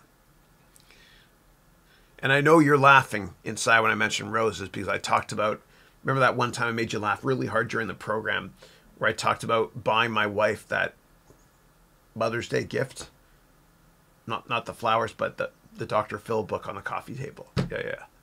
And I told my recent class about that as well. That they had a good laugh at my expense. Okay, cool. All right, Nasamina is saying, Chris, by the way, my baby arrived today. Oh, your computer, good.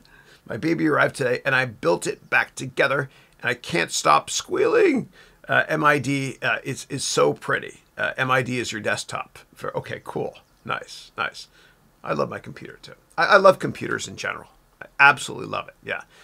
When I was a kid, they thought I had a learning disability, and so they sent me to this learning disability center in Oakville, Ontario, on Lakeshore Road, called Chisholm. And it turns out I didn't have a learning disability, and they wanted to fail me a couple times, those bastard teachers. That's right. They asked me to come back and guest lecture. Never. I'll never give them airtime. But my mom and dad are the best. What they did was they figured out that, by the 6th and the 8th grade for me, whatever it was, that I just wasn't passionate about school. And I learned differently. And so my dad thought, well, Chris is using a typewriter to make his reports, which is, I am that old.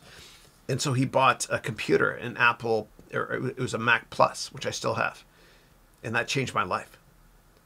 Because I realized that I love to create with software. It was just fun for me.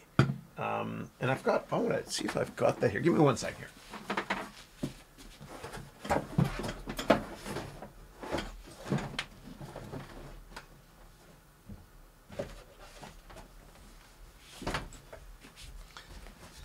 I love creating with software. And so this is a prop for one of my MBA degree classes. But I enjoy creating with software. It's fun. Like I'm Bob Ross. Got some couleurs here as well. Couleur is spelled C-O-L-O-U-R. It's not O-R. Americans, spell like Canadians, please. But I love software. And I love using a computer. It was just fun for me. And so that's my palette is software. Like when I make Excel files, which I love doing. A lot of you have seen it. I feel like I'm an artist. Not a very good one, but it's just fun to create. And then my grades got a lot better because of that. Because I was using a computer. It's just more fun for me. So I know what you're talking about, Mina, when it comes to you're excited about your new computer and your computer arriving. Okay, next up we got Duro Second is saying, "Hi Chris, I'm learning to code from Angela Yu on Udemy that you recommend. She's amazing. Isn't she the best? She's incredible. She's larger than life. I met her in Berlin in late 2019 at a Udemy event. Dude, she's charismatic. She's funny. She is amazing. She's easily the best teacher on that platform by a mile. I recommend everybody that wants to learn how to code. I don't care if you have no experience. I don't care if you're 13 or 96. Take her courses if you want to learn how to code. They're fun. Anyone can do it. She'll teach you how to do it. She's great. And she has a British accent, which means she speaks gooder than all of us, or at least me. Yeah. Yeah. And then you wrote, she's awesome. And then you wrote, I'd like to know if it's possible to make some money even while learning. Yeah. Yeah, sure. So what I would say is that everybody has something to teach. And I have a number of courses that will teach you how to teach. And they're free. These courses are they're on Udemy. And I published a couple of them. One of them is called 40 Tips on How to Make an Online Course. And another one's called Another 40 Tips on How to Make Another Online Course. And they're based on 40 mistakes I've made, or 80 in total, teaching online. So you can work smarter, not harder. But you already have everything you need to build something far bigger than yourself. That's a great quote by Seth Godin. You have everything you need because you have this. That's all you need. That's all you need. Let me show you how to get those free courses. Okay, let's go over here. And I will go here, new tab. Actually, let me go to incognito. Okay, here we go. It's not that I don't trust you. Okay. So just go to Udemy, Chris Haroun, search for my name. Yeah, here we go. Yeah, so when you're on my profile page, just go all the way to the end. And you'll find these courses. Where is it here? So here's another 40 tips on how to make a great online course. And as I mentioned earlier, there's two of them. Okay. So this one here is it's close to 4 hours long, and I teach you exactly how to teach online. And there's another one like this called 40 tips. And I have a lot of international versions. I paid to get these translated as well, because I really do believe that. That education and technology can fix all problems in the world. Here's some of the international ones. Yeah. And if you have questions about this, let me know, please. But anybody can teach online.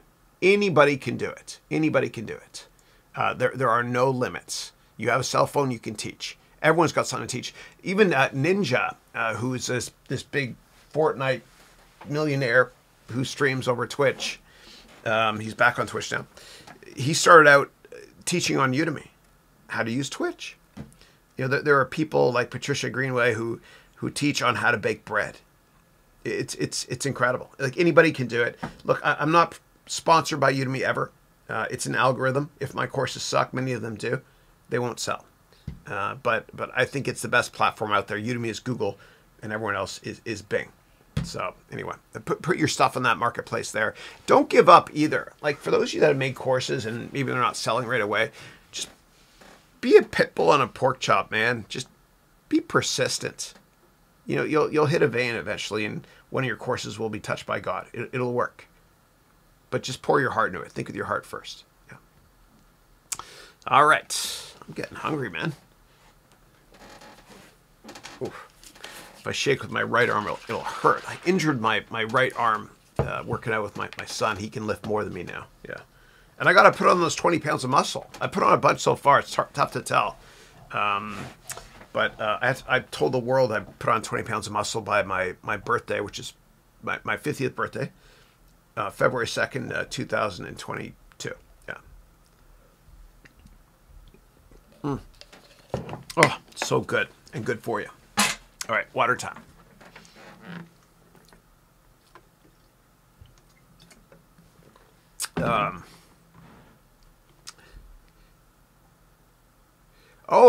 Rose, it said that you skipped my comment about. I skipped it because I thought you were going to come on to the MBA only call, Office Hours, and do Zoom with us, so I can help you with LinkedIn. But you mentioned here about could I be on your show if you have time? Of course. Oh my God, yeah. Yeah. Do it on either a Wednesday or a Friday. But of course, you don't even have to ask. Just, yeah, I'll be there for sure. Yeah. Okay. And Mina said, I showed Jasper how to change the thermal paste as well. It was super fun. Very cool. Yeah. And for those who are not familiar with that, underneath your processor, your microprocessor, which looks like this is an Intel chip for a case study we do in the program. Underneath the processor, what people do, or on top, when you put the processor in, people put paste on top. It's called thermal paste to keep it cool and stuff. And you can replace it. Yeah. Very cool. Very cool. All right. And Ted is saying, hey, Chris, what's the update on the trip to Rwanda? Is there any chance we could swing over to Uganda and check out Fruitful Standard? Thanks, Ted. Oh, great. Well, and Ted is... Yeah, okay, Ted. If you're asking about Fruitful Standard, that's a not-for-profit that Rose you guys can talk here. RZ up above the RZ LK, Rose Luck found it. You guys can collaborate here if you want on Fruitful Standard. In terms of Project Magoo, there's still a COVID lockdown, so I've raised a lot of money, and I've donated a lot of money personally, enough to build one school, and we're going to raise enough money to build another school as well. I made tons of donations to it. We're working on it. We have all the schematics done. It's gridlock because of COVID. Yeah, it's painful, but we'll get there. So instead of doing one school this year, I'm going to do two. I have to. Yeah. So, and every penny that people donate, I match 100%, and I hope to go bankrupt. Yeah. Yeah. And we have a course on Udemy as well, where all the proceeds go to that. Yeah. Thank you. All right. Cool. Yeah. Cool. Yeah. And if I miss anybody's questions, please type them now. And then Manas wrote here, last week you showed us the guy who criticized you in YouTube. You did a lovely job. Thank you. It was funny. Yeah. There was a guy, Nart. His name is Nart. He's from Dubai or Abu Dhabi. No, Dubai, I think. And he wrote the meanest thing about myself and my family. And I don't know this guy, a psychopath, whatever he is. And so what I did was I showed you exactly who he was. Yeah. All right. And what my response was to him as well. And I do pray for him. Turn the other cheek. An unjustified criticism is nothing more than a disguised compliment. So if you're not getting criticized, you're not successful. Yeah. Cool. All right, guys. So I'm going to wrap it up now. Hold on a second. Another question just popped up. If you guys have questions, type them up now, or I'll wrap up the call. That's not a threat. Michael is saying, hey, Chris, you forgot a question on your daily schedule. Did I drink a gallon of water? Dude, you're totally right. You're totally right about that. Yeah. I mean, it's the most important. It's my biggest problem is water. You're right. I actually have a different version I use now. I use OneNote to do it as well, and with my stylus and all that stuff. Yeah. You're right. Water. It's the worst, man. I am so bad at this. Yeah. I don't practice what I preach. I'm an idiot. Yeah. That's why we have Christina keeping me real here. Yeah. Okay. Cool. And actually, you know what I'll do is while you guys type questions, and I've got Christina on the call, and Christina, I sent you an email last night telling you I was going to do this next week and not today, but I'll do it right now. So I'm gonna change the set right now in real time, and we're gonna talk about something else. Okay, so let me just go here, actually here, so you guys can see it a bit better. I will change the set. Down comes your network is your net worth. And up goes Tucker, hold that tiger. Okay, good. And I'm going to go and get this from Christina. And this, where is it? Over here. And Christina, the wonderful card from Isabella. I haven't opened the mail in a couple days. I'll go and grab it. Thank you. But what I want to do now is I'm going to transition over to talking about Tucker. This will be fun. Let's do this. Okay, cool. All right. So, first of all, before I talk about Tucker and who this wonderful person was, I want to first of all show you something that Christina, one of my wonderful MBA students, got me for my birthday. And I want to read the card as well. And this, I pasted this to the back of this. She bought me, and she got me this from the patent office, which I'll talk about in a second. This will be fun. So Christina wrote here, happy birthday, Chris. We hope you have a wonderful time celebrating with your family. Thank you. And then you wrote, thank you for being the best teacher and mentor for us. Here's to the best year yet. I hope you like this. Love, Christina Hong, Christian, and Isabella Chang. Thank you. And Christina and Christian, husband and wife, they're in my program. And very similar to me, because my name is Chris, and my wife's name is Christine. Right? So, and I think it was you told me Christians has a brother named Christopher as well. I love it. It's great. And Isabella is their daughter. She's 7. She's awesome. She's funny, well-spoken, intelligent, and she sits beside Christina all day long as Christina takes my degree program, school, and she's in school as well on her own laptop. Which is fun. So she sent me this as well as a card, which I don't have with me. I apologize.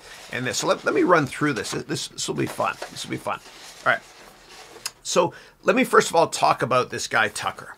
Okay. So on the wall behind me is a poster of a great movie called Tucker, A Man and His Dream, and it was made by Francis Ford Coppola, who made the Godfather trilogy, of course, and it's a real story about this guy named Tucker. And this guy was a very, very positive person.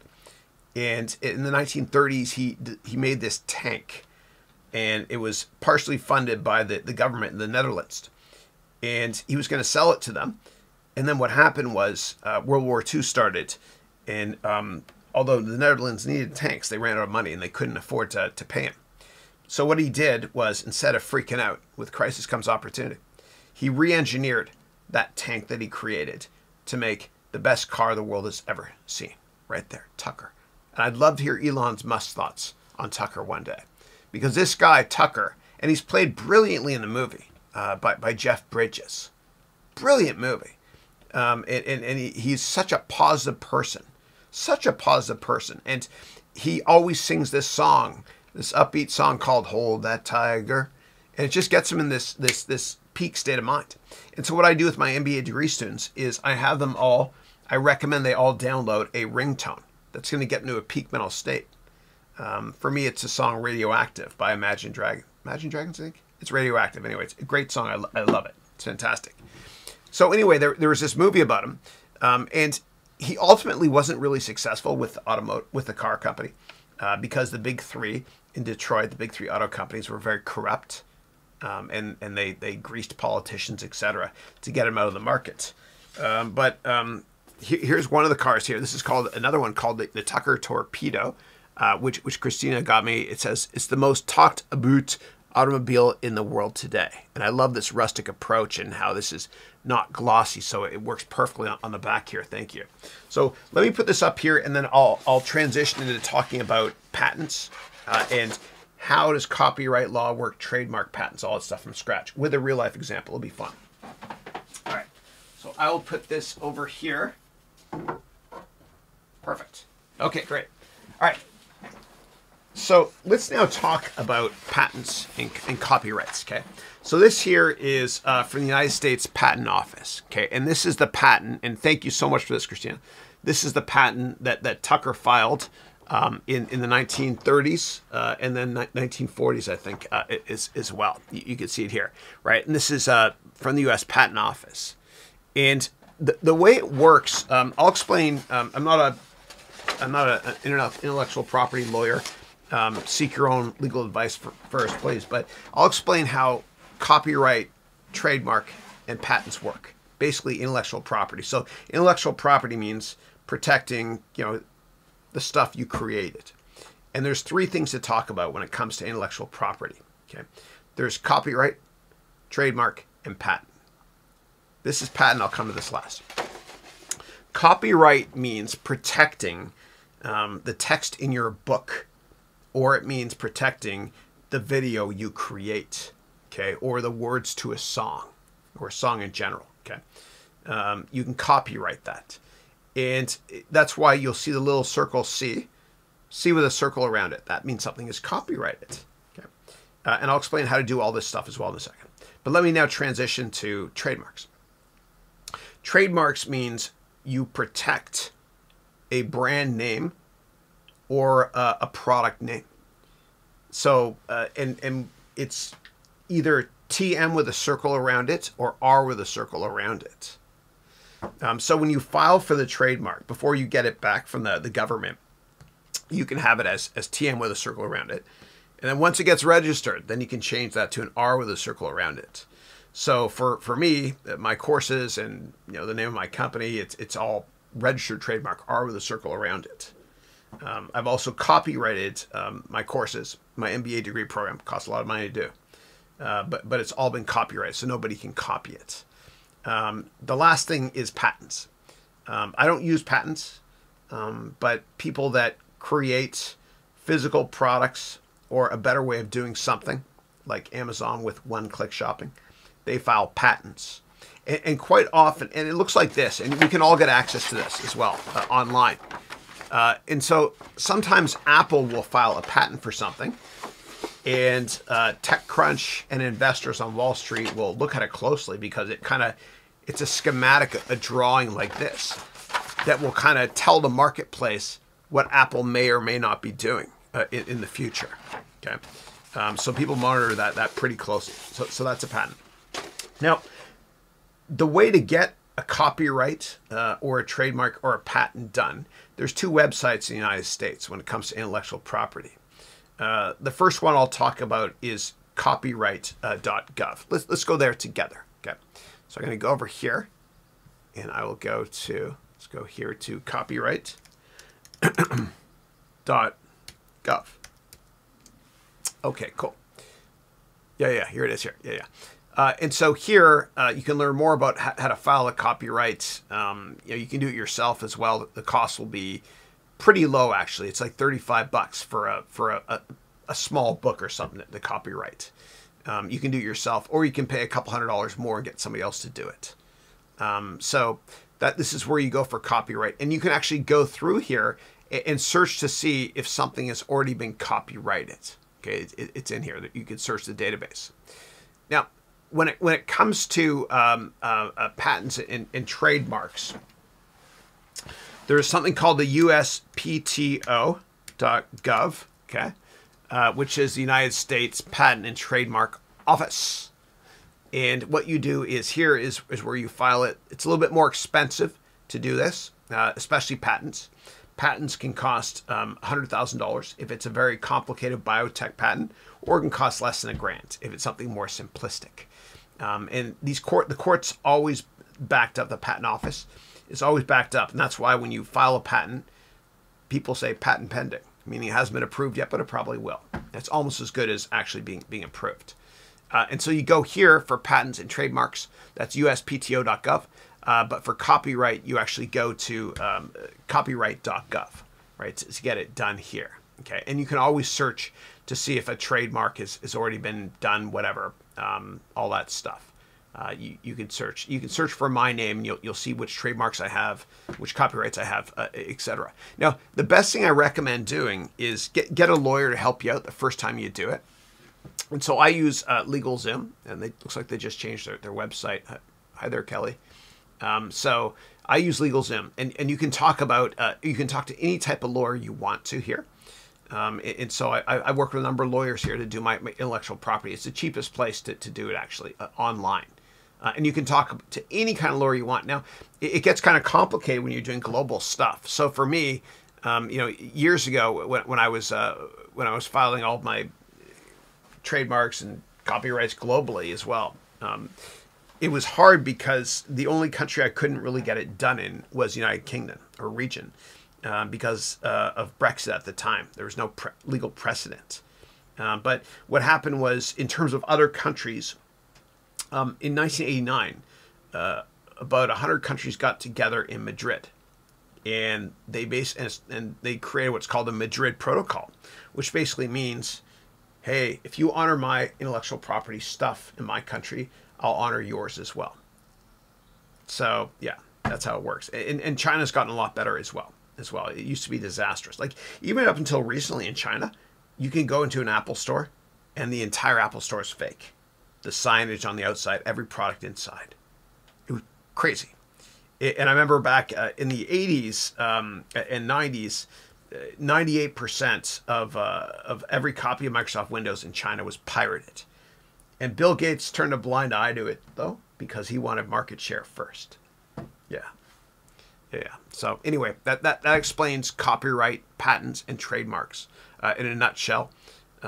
If you do it yourself, I recommend actually going to LegalZoom.com first and talking to a lawyer about how to do it. It'll cost you $15 for a one-time call with a lawyer there, and you have to sign up for a 6-month trial, whatever it is. Yeah, but that's how it works in a nutshell.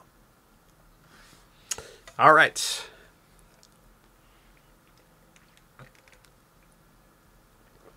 All right, let me go through here. Hold on a second. I love my coffee. All right.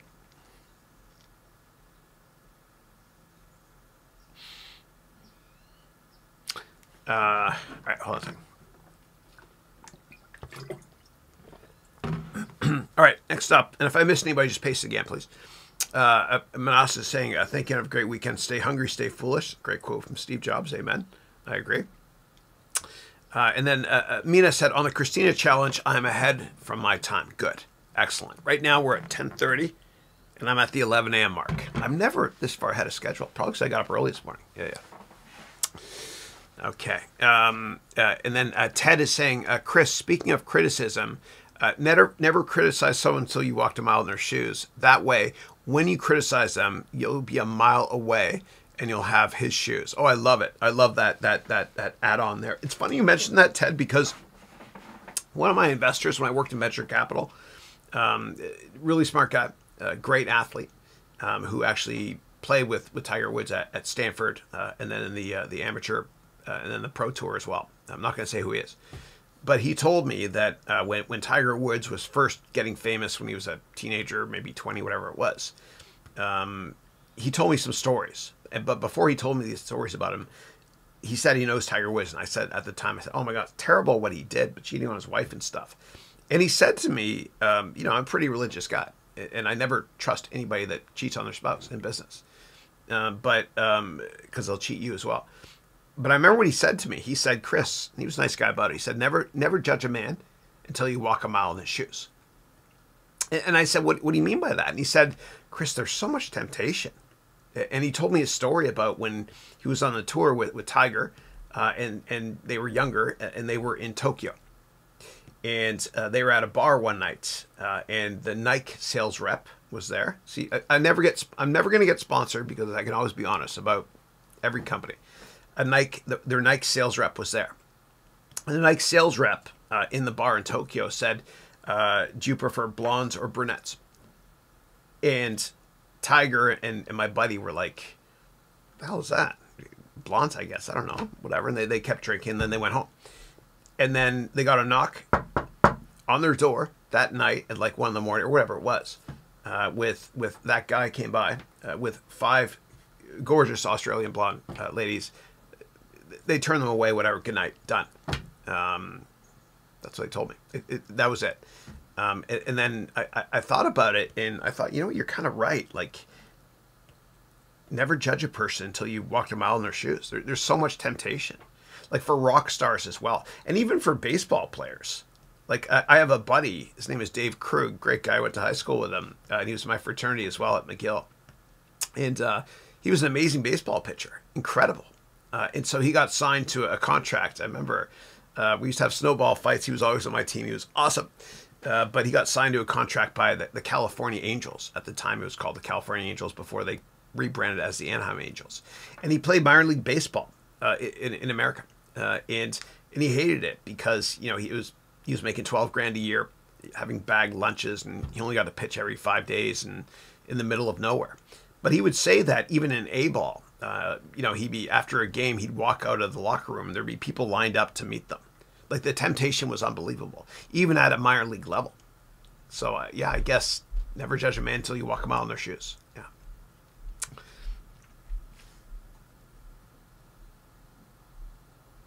All right.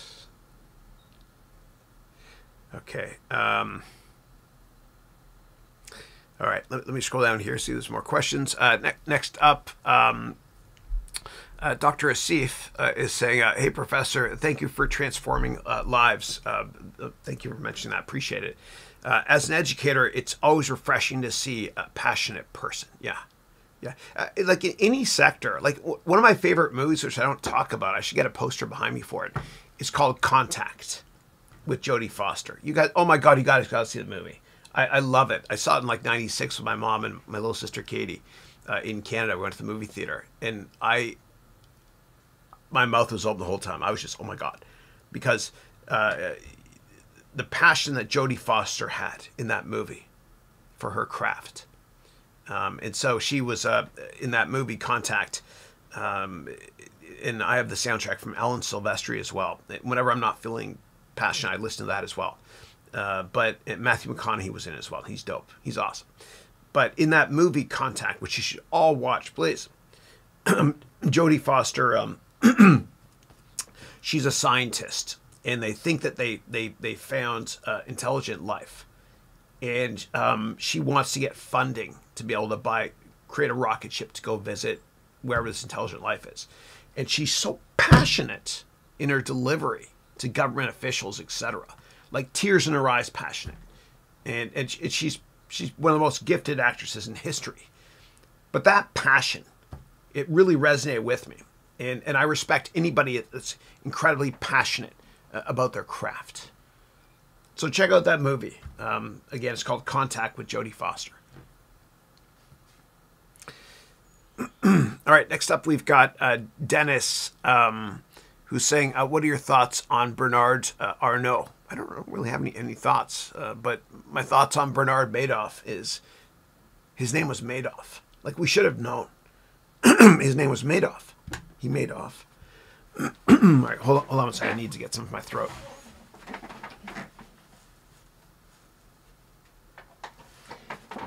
And I'm not sick, by the way. It happens when you talk a lot, which I do.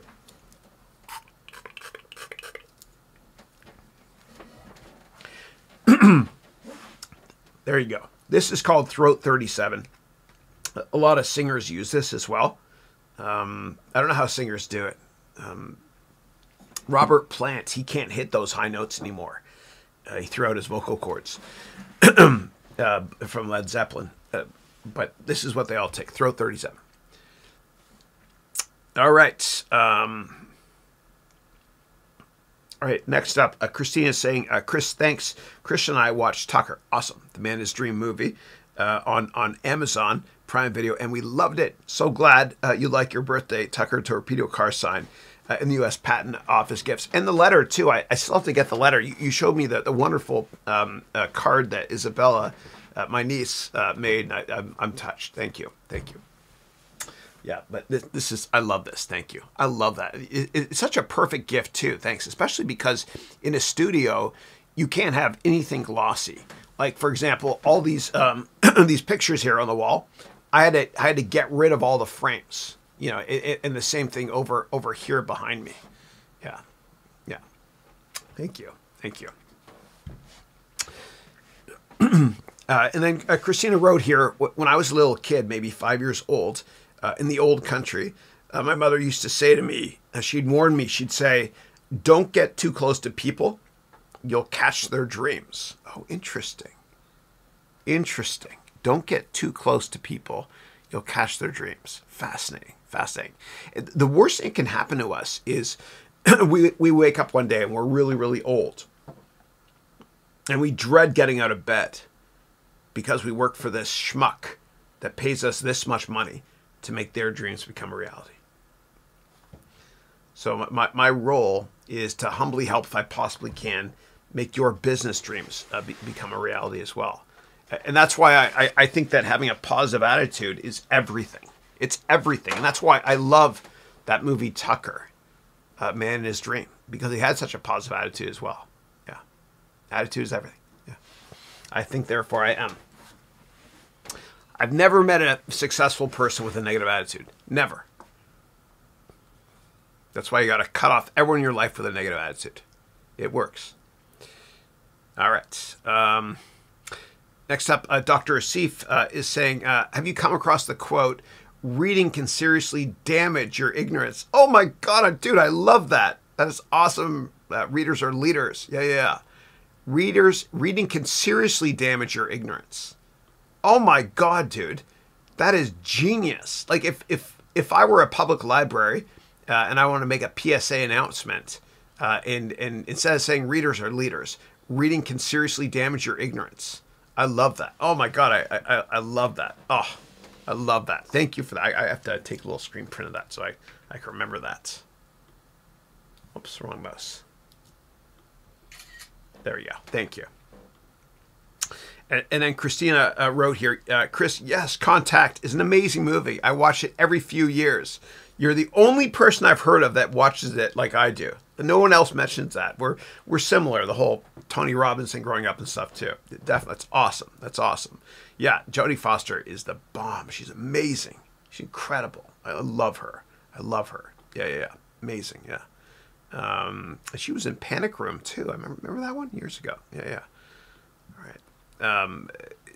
And then Rose is saying, by the way, how's my favorite Haroun, the one whose name starts with R and ends with Y? Yeah, Ruby the cat. Yeah, dude, she's growing. When I bought her, or we got her back from the shelter I think it was in November, and Dylan did a brilliant job, my youngest one, of convincing Christine, this guy here, that we need to get a cat. And by the way, for those of you that are living and you're not happy, you're living in quarantine, you're not happy, and you're lonely,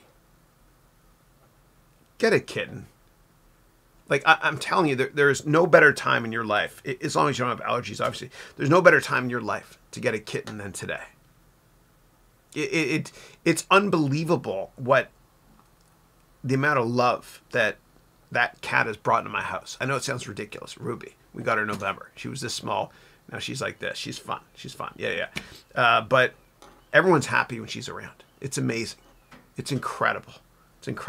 Forget about getting a video game or a new TV, whatever. Dude, go and get a kitten. Trust me. And Mina knows this. Mina's one of my wonderful MBA students. She's got a kitten who's cute as heck, and a puppy as well. Yeah. Get a kitten. Especially if you're lonely or bored or whatever it is. So fun. Yeah. She's great. She's bigger now. Yeah. She still doesn't like being held, which kills me because I'm an affectionate person. Yeah.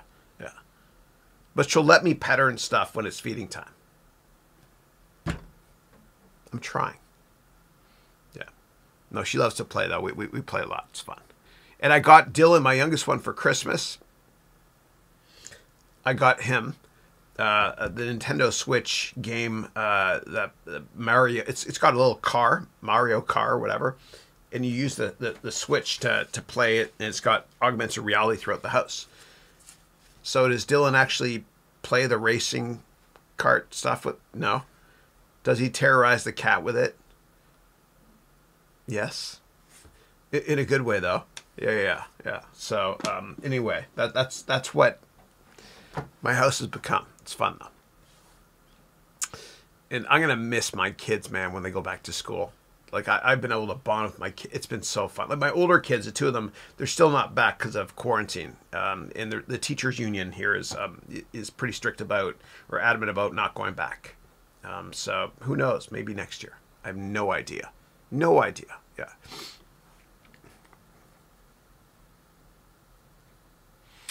All right. And then Dr. Asiva saying, Chris, I was wondering, how can I market some of your Udemy courses to my students, especially the ones who come to the UK from a rote learning environment? Yeah, if they're thank you. If they're starving students and come from a tough background, it's free, of course. Just send me a LinkedIn message. I'll give you everything for free. Yeah. Thank you. Yeah. Thank you. Christina, is saying, Chris, the quote of "When I was a little kid, you'll catch their dreams" quote was from Tucker movie. Abe character said to Zucker. Oh, no way. Okay, cool. Okay, I gotcha. I don't remember that line. I'll have to watch it again. Hold that tiger. I love it. Cool. All right. And then we got about 15 or so, or 20 minutes left. Anybody has questions, type them now, or I can wrap it up. Totally your call. This is your time. You guys are the students and the customer. So Dr. Steve is saying, I need some advice. I believe I've taken on too much work, and at times overwhelming. We're in total lockdown at present. Going out to the park is not possible. Any tips? Okay. So so there's a couple of things you're asking there. I might need you to clarify, please. So you wrote, I've taken on too much work, which is overwhelming. And then you wrote, we're in lockdown and going to the park is not possible. Any tips? So I guess two questions there. One is how to have better time management, if possible, or to accomplish more. And the other one is how to get out of the house. Let me know if that's it. But in terms of time management, I humbly recommend, Doctor, that you use that schedule that I mentioned earlier. Go to harounventures.com/ all lowercase schedule, and schedule each day just for the weekdays. I promise you it helps a lot. It helps a lot. And it's kind of like when I used to be a programmer. I remember we'd have these elaborate contracts to create something. And in the last 5% of the project, you're like, oh my God, what do I do now? I'm way behind schedule. And so what you do is you categorize the nice to haves versus the need to haves. And you get rid of all the nice to haves, like the bells and whistles, the extra icons for the GUI, graphical user interface, etc. And just focus on what needs to be done. And by scheduling each day per my daily scheduler, you can be much more productive and get a lot more stuff done. And you have to take off every Sunday or Saturday or Friday, whatever it is, religiously, 1 day a week. Otherwise, you will burn out. It's the best investment in yourself. I know it's counterintuitive. You have tons of work. You're like, I have to work 7 days. You don't. If you manage your time better. We all have time to do everything. So just use that daily schedule. I promise you it works. I promise you it works. And if it doesn't work for you, let me know, and we'll work together on a plan B. But I also have a course called How to Delegate that you can check out as well at this website here, which will kind of help you plan each day and decide what to delegate to other people or what to outsource. One of my favorite things to do is, I love having very small companies. I never have lots of employees because it just becomes a disaster. I like to have fewer employees and pay them extremely well. But what I like to also do is I love to work on automating stuff. And so if you go to my website, for example, there's a heck of a lot of automation included here. So this website, which I made. Whoops, Haroun. Here we go. Yeah, this website, like all this stuff is borrowed from somewhere else. Not borrowed, but for example, this thing at the top that lists number of students, etc. That's a little plugin from this elfsite.com website. So that's there. All this stuff. This is actually on YouTube, right? So it's and this here is from Elfsite as well. Their website. I didn't code all that stuff. It's pretty simplistic. Same here. All this stuff, working smarter and not harder. And then when it comes to automation, with respect to the daily vlogs, these are added here automatically as well through automation. Okay, so I never have to manually add these here. It's just a little plugin I use. Also from elfsite.com. I should work for them. Yeah. And the same thing with the weekly webcast. It's all automated. It all automatically gets added here. Office Hours 123 will get added here automatically by the end of today. Right. So I love using automation software to automate everything. And that way I'm much more productive. And I even have this notion, this code I live by, so to speak, which is called touch hand once. So everything can only touch my hand once. I know it's weird. But for example, in the kitchen, when I make a salad, when I get the spices from the cupboard, I can only touch them once. So I get it, goes in the salad, goes back in the cupboard right away. It's bizarre, I know, but that mentality and the automation mentality as well, and the outsourcing mentality I have, will save you a lot of time and money in the long run, and your sanity. Yeah, I love to automate everything. Same thing in my house. Like this, the doors all open for me to come down to my studio, and everything turns on automatically a couple minutes before I get here. The coffee is automatically made for me. Everything is automated. I feel like I'm going to date myself here, but if you watch the first 5 minutes of Pee Wee Herman's Big Adventure, remember the house with all the crazy robotics? I'm kind of like that. And I know every line from that movie. Just saying I do. Okay? Every line I do. Yeah. I do. Okay.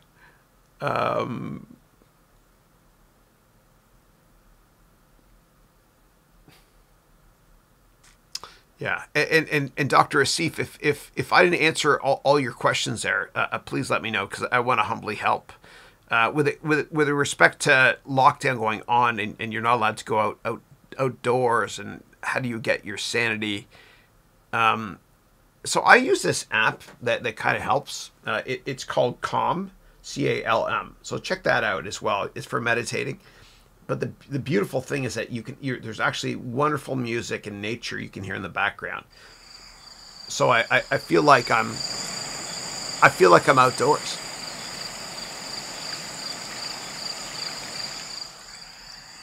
Don't you feel more relaxed already? Check it out. Calm, C-A-L-M. And what I also do sometimes is when I work on my couch, I'll turn on Apple TV, but I'll just turn on the screensaver. Or have an app, actually, I downloaded for it, which is live views from all over the world. And so I'll throw on a beach in the background, right? A live view of a beach. And I can hear the rolling waves, and oh, it's so relaxing just thinking about it even. Yeah. So there's tons of apps like that you can use in your television to help you whistle while you work. All right. Next up, Manas is saying, I've always believed that if you're an entrepreneur, you need to be ready to sleep on the payment when things are down, and you need to be ready to sleep in a palace when things are good. Yeah.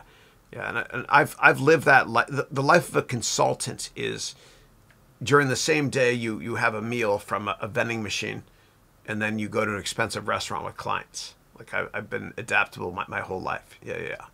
I think I was pretty happy when I was younger, though, when I had nothing. Yeah. Retail therapy doesn't work, folks.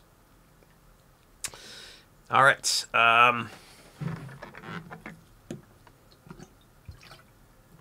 Pavik is saying, hi, Chris. I want to learn business development consulting and consulting selling for my future endeavors. Any suggestions? Yeah. I I don't really know if I have an answer for that. I used to be a consultant, and the only thing I did a little bit differently than I do now with my business is you have to look at which resources to place in which projects when, and you have to look at a critical path as well. But I schedule each day anyway, so that kind of helps me. So I would say just being very, very, like, just use the daily schedule I provide you with in the MBA program. I think that will help. And in terms of maybe you can use the venture capital boot camp part of the curriculum in the third semester, the first 5 classes of semester 3, and you can basically take that and create a blueprint for whatever project you're going to deploy as a consultant. You can use that, or what you can do is you can go to the EMS track in the 4th semester. When I gave you that spreadsheet, it's got 100 different steps to analyzing companies. You can maybe use that as well as one of your weapons in your arsenal, so to speak, or arrows in your quiver to help you crystallize your thought process when it comes to adding value to your clients or business development. Yeah. Okay. But in the consulting industry, especially consulting, it's all about relationships. Like when you make partner in a consulting firm or an investment bank or a law firm, you're a glorified salesperson. That's what you are. You got to bring in more business. But when you're an army of one and you're a consultant, you're the only partner in your firm. So you got to be a great salesperson. And so it's networking is key to get customers, obviously. Yeah. And I think that, Bhavik, if you think of yourself as a thought leader and you opine or you write articles on LinkedIn at least once a week on whatever sector it is you're in. I know you're in the networking sector. You've configured Cisco and Juniper routers for years. But if you opine about that or give your thoughts on that, like once a week on LinkedIn, at first no one's going to look at it, but eventually, and you got to be in this for the long run and stubborn. But eventually people are going to look at it and they're going to be like, oh my gosh, this is the thought leader in this area. And eventually the media will come to you and others as well. And you're helping other people. It's a whole give and take mentality. And so I recommend writing a lot on LinkedIn and eventually do vlogs as well. And if you want, go to my website. Just released a vlog course last night. It's free. HarounVentures.com. And that will help to spread your brand. Yeah.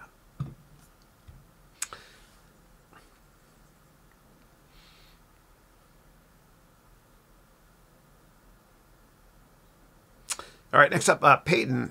Peyton is saying, and Peyton, it was so funny when we had our one-on-one recently. I heard, I think it was your kid in the background, and you gotta savor those days, man. Because I'm telling you, man, like they grow up fast. Like, thank God you're at home now. Like, enjoy every second. Yeah, it's awesome.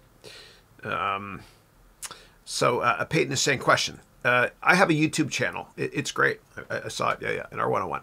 That's focusing on fun skits produced weekly. You have to use TikTok as well. You can't just use TikTok. You got to repurpose that content for TikTok. So think about recording it or editing it also in portrait mode. So I have a YouTube channel that's focused on fun skits produced weekly. It takes time to create, but the quality is higher.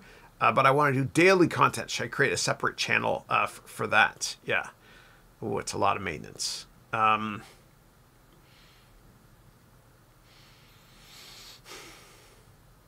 Yeah, you can, as long as the daily content is not going to become an editing nightmare or scripting nightmare. Just like Peyton, take my YouTube course or the vlogging course I put up for free, which is actually from the YouTube course. Go to my website, HarounVentures.com. And you'll see those vlogs I made. They're not high quality at all, but I made 28 of them, I think in a day or something. Just make sure it's something that you can easily create, like whip out your iPhone, Android handset, whatever, and then just create it. Because getting your Sony, you got the same Sony as me. What's the model is this again? The Sony A7S III. Getting the A7S III on a gimbal, all ready to go. It can be hard sometimes. Especially with the microphone and all that stuff, synchronizing, and then bringing it in and editing it and everything. So I would use this for your daily ones and maybe use the camera for your weekly ones as well. And don't plan these things. Just wing it always and just be you. Use the transition words we talked about in the MBA program. Keep them short because less is more. Yeah. So maybe 2 channels. Channel 1 is this. Channel 2 is that. Yeah. Meaning the camera that I'm pointing at that you also have. Yeah. All right. And Mr. Invisible 2 is saying, hi, Chris. Should I learn Python for finance and business? Only if you're intellectually curious and you enjoy it. Otherwise, don't bother. Yeah. You can't become a programmer for work. You have to do it because you absolutely love doing it. You have to. Otherwise, people will run circles around you in the industry because they all do because they love it. Yeah.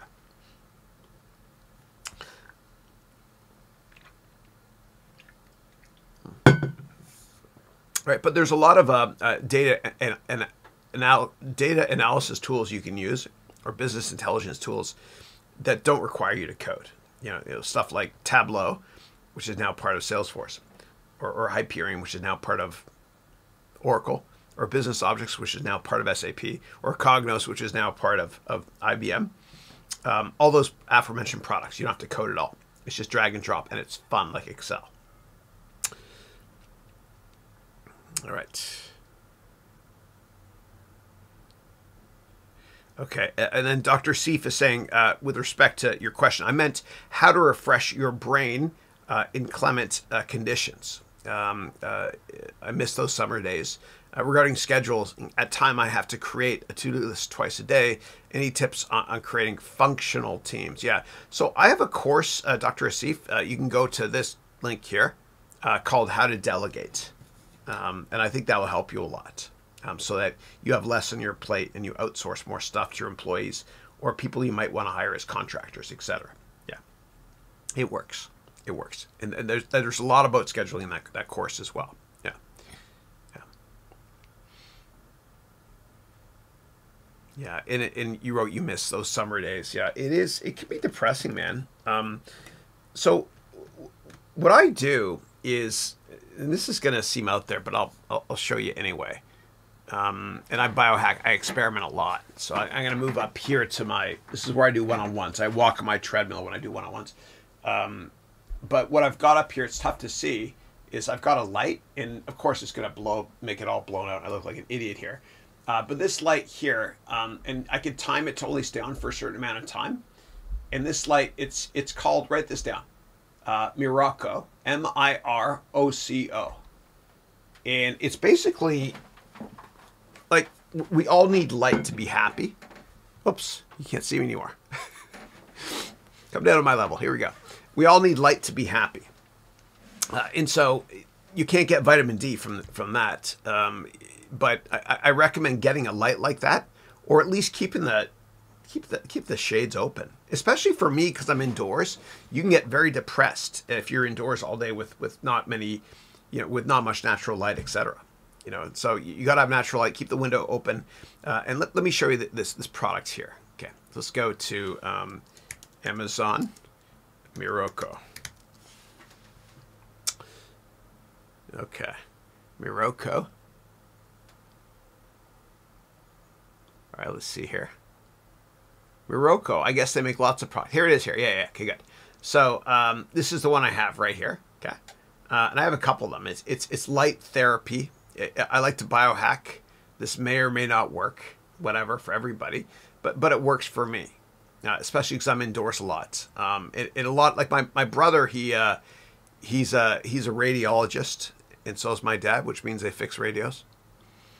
But they're always traditionally they've been in the basement their whole lives because X-ray equipment is heavy. And so I always recommend this stuff for them as well, and for everybody actually in my family. Yeah. So maybe you need more light. And also try turning on your television as or one of your monitors as a scenery channel, so to speak. So it's like you have a window and out the window you're looking at the beach, right? And it's kind of like getting those fake fireplace videos for your television, whatever it is. You can always have that running in the background. It's not a perfect replacement, so to speak, for being outdoors. But if you're not allowed to go outdoors because of COVID and whatnot, it's a nice kind of way to fake it till you make it, so to speak. Yeah. Yeah. Okay.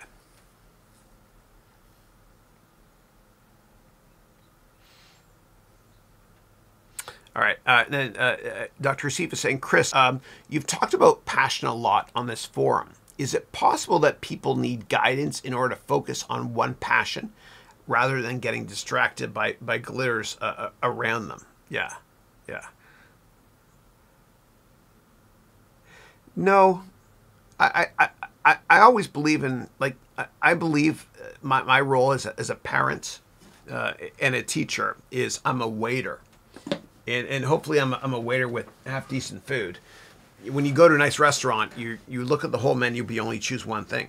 But so I want to expose my students to many different types of businesses, careers, etc.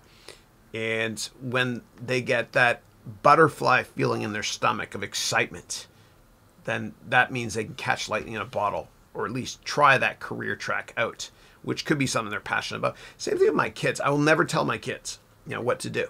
I think my role, and I got to wrap this up in a second, sorry. I think my role as a teacher, a parent, is to, number one, build confidence. Number two, expose students and my kids to everything. With my kids, not with my students, but religion is number one, I should say, believing in God. But it's expose you to everything so you can pick yourself. Otherwise, what happens if you force your kids, for example, to choose a line of work, like, God forbid, being a lawyer, like, who the hell would do that unless you're a civil rights lawyer, or being a doctor, whatever. If you force them to do something, or really encourage them to, then when you have small kids, you have small problems. But when you have big kids, you have big problems. And yeah. So I will never tell my kids what to do. I'll never tell them if they have to go to college. It's up to them. I'll expose them to everything. I'll hire tutors for them if needed, whatever. My kids are in public school. I don't believe in private school. But it's their life, and I just want them to be confident and happy. So everyone's path is different. Everyone finds their passion at different times of their life. And sometimes you change when you get older. Like what you were passionate about when you're younger, you're no longer passionate about. So you got to adapt like a chameleon and just try something new. But you should always be doing what you love doing. Otherwise, what's the point? And I get it. We all have to pay the bills. And we all need to take jobs where we can support ourselves and our family. But the real goal should be to find something you're passionate about. Because the whole notion of, I'm going to work my whole life so I can retire and enjoy the last 10 years of my life. Like, what a pitiful existence that is. You can only be happy today. Okay.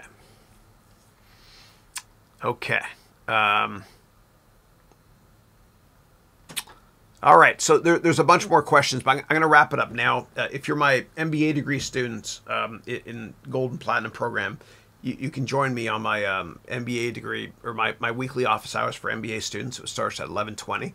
I'm going to take a little break here. Otherwise, just copy your questions and paste them again next week. Thank you. God bless y'all. This has been a fun webcast. Webcast 123. I can't believe it. Within 24 hours, my wonderful staff, what they do is they take all questions you've asked and they put it in the description field so you can get clickable access. So if you subscribe to my vlog, I will see you mañana and every day at 9 a.m. my time, because that's when my vlogs drop, yo. Otherwise, God bless y'all. Have a weekend. And I'll see you next Thursday and every Thursday forever at 8 a.m. my time. Thank you. When you grow up, you tend to get told that the world is the way it is, and your life is just to live your life inside the world, try not to bash into the walls too much, try to have a nice family life, have fun, save a little money. But life, that's a very limited life. Life can be much broader once you discover one simple fact, and that is everything around you that you call life was made up by people that were no smarter than you. And you can change it. You can influence it. You can build your own things that other people can use. And the minute that you understand that you can poke life and actually something will, if you push in, something will pop out the other side, that you can change it, you can mold it. That's maybe the most important thing, is to shake off this erroneous notion that life is there and you're just going to live in it, versus embrace it, change it, improve it, make your mark upon it. I think that's very important. And however you learn that, once you learn it, you'll want to change life and make it better, because it's kind of messed up in a lot of ways. Once you learn that, you'll never be the same again.